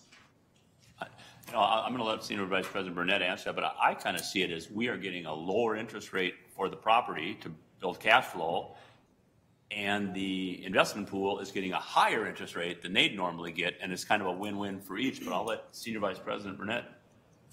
Thank you, Mr. Chairman. Regent Hsu, a couple of things. This is different than Keeler, that it has ongoing leases that last over 20 years that we want to honor and not contemplate buying out, that provide free cash flow above and beyond the student housing. Part of the reason that the rents are lower is it was built by a nonprofit. It's been exempt from property taxes since its inception. Putting it in this LLC's hands under the Regents keeps the property taxes off, which keeps that delta down. And so we aren't contemplating that the debt structure that we've put forth would change the rents at all. But part of it is this is a unique both commercial establishment with some environmental challenges on top of being student housing. So in that sense, it's more complex than the Keeler acquisition. That's what I could offer for you. Regent Hsu. Thank you. And I understand some of those benefits, and we would receive those benefits as, you know, if we purchased it, you know, we wouldn't pay property tax if we purchased it just as the university. So I'm trying to understand what the real benefits here are. Obviously, there are some, but it just seems like a very complex transaction to try and achieve those. Do you want to answer that? Senior Vice President Burnett. Regent Hsu and members of the board, this would not use our balance sheet. This would use our investment accounts to make this acquisition. That's what's unique about it. And no question, it's more complex. And I don't see us doing a lot of these, but in this case, with this type of structure, when we sat down and put our heads together about issuing debt in the capital markets, we could do that to acquire this. We saw an opportunity because we'll have control over this as the LLC to ensure that our returns come back to CEF and to TIP. At the same time, we preserve the land for future university use down the road. So in this case, we felt that the more complex structure made more sense to us for both the return to the endowment, the security it brings to us, and the TIP, and us having control as a sole owner LLC. We're going to keep moving on because we're not deciding this issue today, and we do have another meeting at 11. But Regent Sviggum, I want to get everybody to at least ask their questions, and then. Well, thank you, Mr. Chairman. Stuart, Mr. Mason, my friend across the aisle here is, in his minimal math, figured out, Regent Johnson, that this is $9 million an acre. Would you be interested in a little more acreage, about 55 miles south of here? Just kidding. I was somewhat concerned when I looked at the proposal, just from a big picture, that we, as a university, what our plan, what our mission is for the use of that property right now. We really don't have a plan or a need or a mission right now, from what I understand. But my second concern was that we would be taking properties off the tax rolls in St. Paul, which already has significant non-taxable property, as Mr. Beeson knows. But is it true that this property already is off the tax rolls? It's not paying property tax? Yep. Yeah, Regent Sviggum. Yes, it is. It's currently owned by the Weedham Foundation and was built and constructed and has been operated for the first 20 years as a nonprofit entity. So it is not paying real estate tax currently. So that concern that I had, the second concern, is not of real value because it would not be taking property off the rolls. Correct. You are correct. we've been schooled well, though, that in St. Paul, there's so much property that is non-taxable that it really causes a burden upon homeowners and businesses otherwise. So I just want to make sure I clarified that. Okay. Regent Anderson. Yes. And Chair Anderson, Regent Swigum. I would like to clarify, though, that the retail portion of the property, it does pay the equivalent in terms of property taxes. Could I get a clarification to what that means? I don't know what you mean. So, Chair Anderson, Regent Swigum, I just wanted to clarify that the Weedham Foundation, the nonprofit entity, is the owner of the property. The 24,000 square feet of retail, which is under a master lease, that master lease holder pays the equivalent of property taxes for the retail portion because that is not considered nonprofit. Okay, so Mr. Chairman, what that means is they don't pay property tax, but in lieu of property tax, they do make a payment? It's a personal property tax. It's another type of tax that we would continue. And that's where I know enough to be dangerous So on we that. would be reducing the resources to the city of No, St. Paul to some no. degree? And point of clarification, Regent Chair Regent Anderson, Swigum, does another type of tax surprise you? Yep. First point of clarification, the property is located in the city of Minneapolis, if that makes a difference. But that is. It's got the same problem. It has the same problem. But I just wanted to clarify that there are some taxes being paid on the property for the retail component of the property. And that would continue. And that will continue. That would continue. Yes. It's going to maintain an oranges. Yes. Yes, sir. Again, we are not making a decision on this today, and we do have another item we have to approve, and I've got 5 regions that want to talk, so if I can move on for about a minute apiece for each of you. And I wouldn't do this, but we do have another meeting at 11, guys. Regional Mari. Thank you, Chair. So this is something that I raised previously. I'm supportive of this. I think it's a good investment and it makes sense. I am curious to know at some point what our strategy / vision is for how many public-private partnerships we might be pursuing and creating LLCs to buy properties like this. I'm glad we have that depreciation reserve because as I recall the building from about 10 years ago, it's not a great building. And so I'm a little bit worried about the upkeep of the building. I don't know y'all are thinking about that. And then the question that I have is, so those master leases with the retail last, I think you said till 2039. So what happens if we wanted to redevelop the site? Can we not, are we bound to not do that? I can probably answer that. I think you have a choice to buy out the leases or things. I mean, there would be options, but that not necessarily that we would take them. Is that correct? That is correct. So if That I gives can, me Regional pause. Mari, part of the reason we don't want to redevelop anytime soon, the free cash flow to pay back our investment, those are paying for this acquisition. So again, if we wanted to end those leases soon, you would have the option to buy them out at some negotiated price. So we're confident that the facility will be in good enough shape to house our students there for the next 20 years? Chair Anderson, Regent Omari, as part of the due diligence process, we did conduct a facility condition assessment of the property. And so we have a good handle of what those needs are long-term.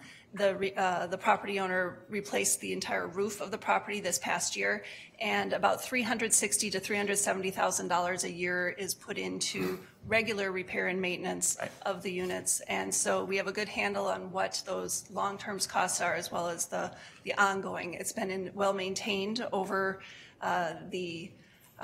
over its lifetime, and so we have a good handle on what those costs are. It's not the fanciest property, but it is a good value, and it's been very well maintained.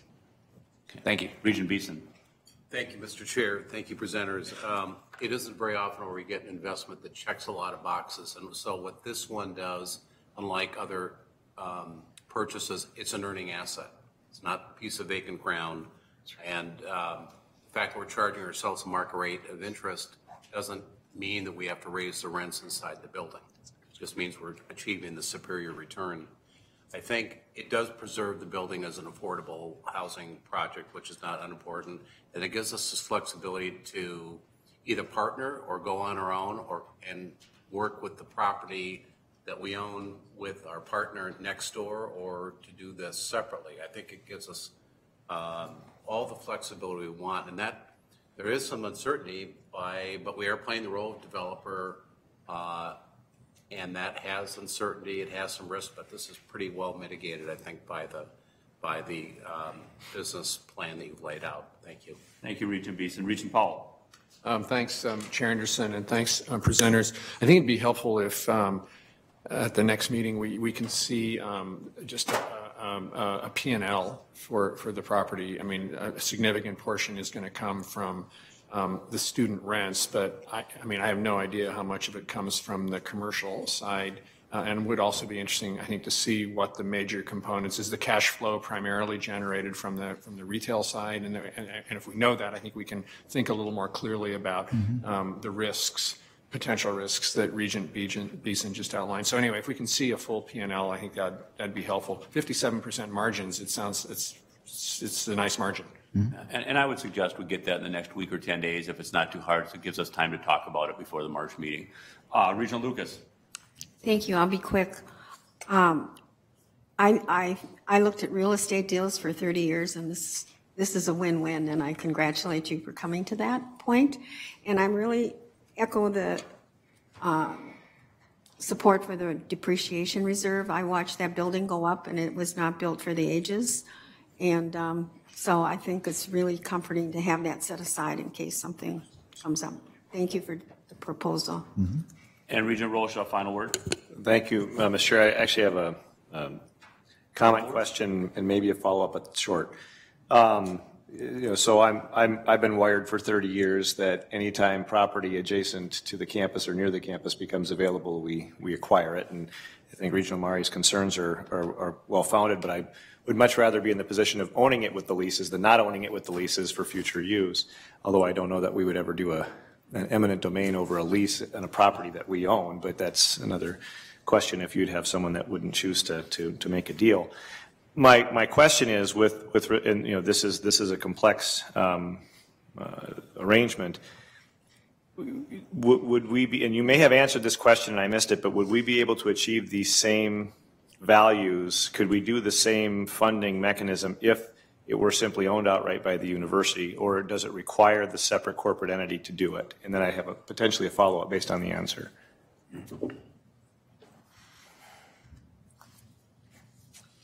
The LLC. I think the question is about the LLC. Sure. Yes, sir. The LLC that was created, if you remember the conversation from last fall, was created to insulate the university from a variety of different liability risks, primarily.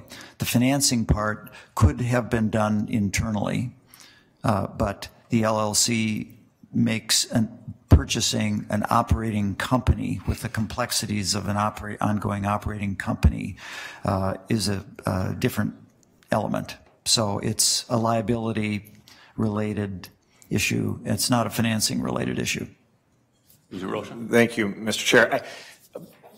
I'm more convinced, or compelled rather, by the second part of your answer. The liability part of it, I mean, the university it's our money, right? I mean, it seems unlikely that we're going to be sitting with a $50 million liability against a $43 million asset, and we're going to walk away and make someone sue the insolvent LLC. The university's, we're underneath this thing. So the liability factor, I don't think, is really as compelling. Maybe it does make more sense because of the unique nature, and then this is sort of building off of Regent Omari and then Regent Simonson's longstanding question. If this makes sense in this setting, are there other properties on this campus or any of our campuses that would also give us the ability to increase our return for our investments, but also reduce the cost to the institution, where we have a facility, whether it's a student center or other thing, where there might be the ability to capture that? This could potentially be a model for exactly. I think higher Senior ed. Vice President can answer that here. Just quickly, we would look at it on a case-by-case basis, Regent Rosha. I think back to this is an earning asset, right? And that also provides this benefit of the lower cost housing. A lot of what we buy is vacant land that doesn't have any return. So I think it's just a case-by-case basis, and I think even tomorrow there's going to be a longer discussion about what you just teed up. I mean, at least with respect to the East Bank and the East Gateway. Thank you. Thank you. Thank you, Vice Presidents Kruger and Mason. And I'm going to have to say My apologies on all of you who attended to hear the annual report on workforce and total compensation. We are probably not going to get to our next meeting, and I apologize for that. But we had important discussions on things we had to have discussion on today and things we had to reach decisions on. The final item on the agenda is item 10 is the consent report. And the consent report includes the Central Reserve's general contingency, purchase of goods and services of $1 million and over, an amendment to the employment agreement for the football offensive coordinator and quarterbacks coach on the Twin Cities campus, amendments to the civil service employment rules, a capital budget amendment for M Health clinics and surgery center leasehold improvements on the Twin Cities campus, and schematic designs. Before I ask if there are items that committee members would like to separate out, are there any questions on the consent report? Regent Powell. Quick one, Chair, and this has to do with purchases over $1 million. The EAB Global, who support our international studies abroad, it's $15 million. It's a big number. Is that fully compensated through the cost of the program, or? I had questions on that too, and the other thing I thought is a multi-year contract.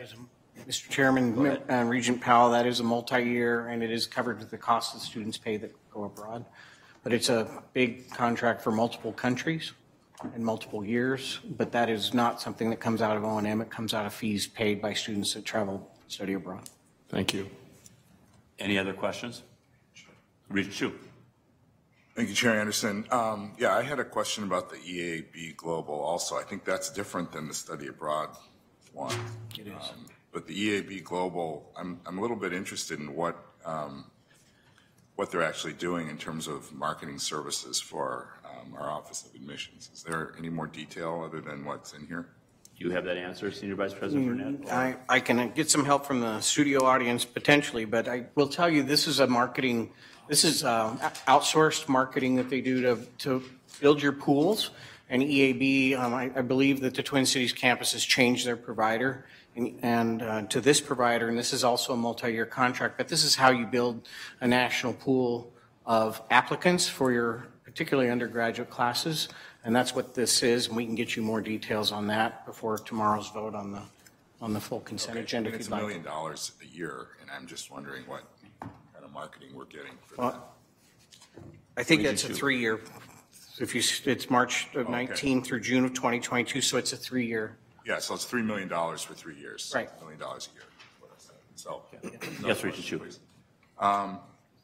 So on the coach's contract, I just want to point out 2 things. One is there's a typo.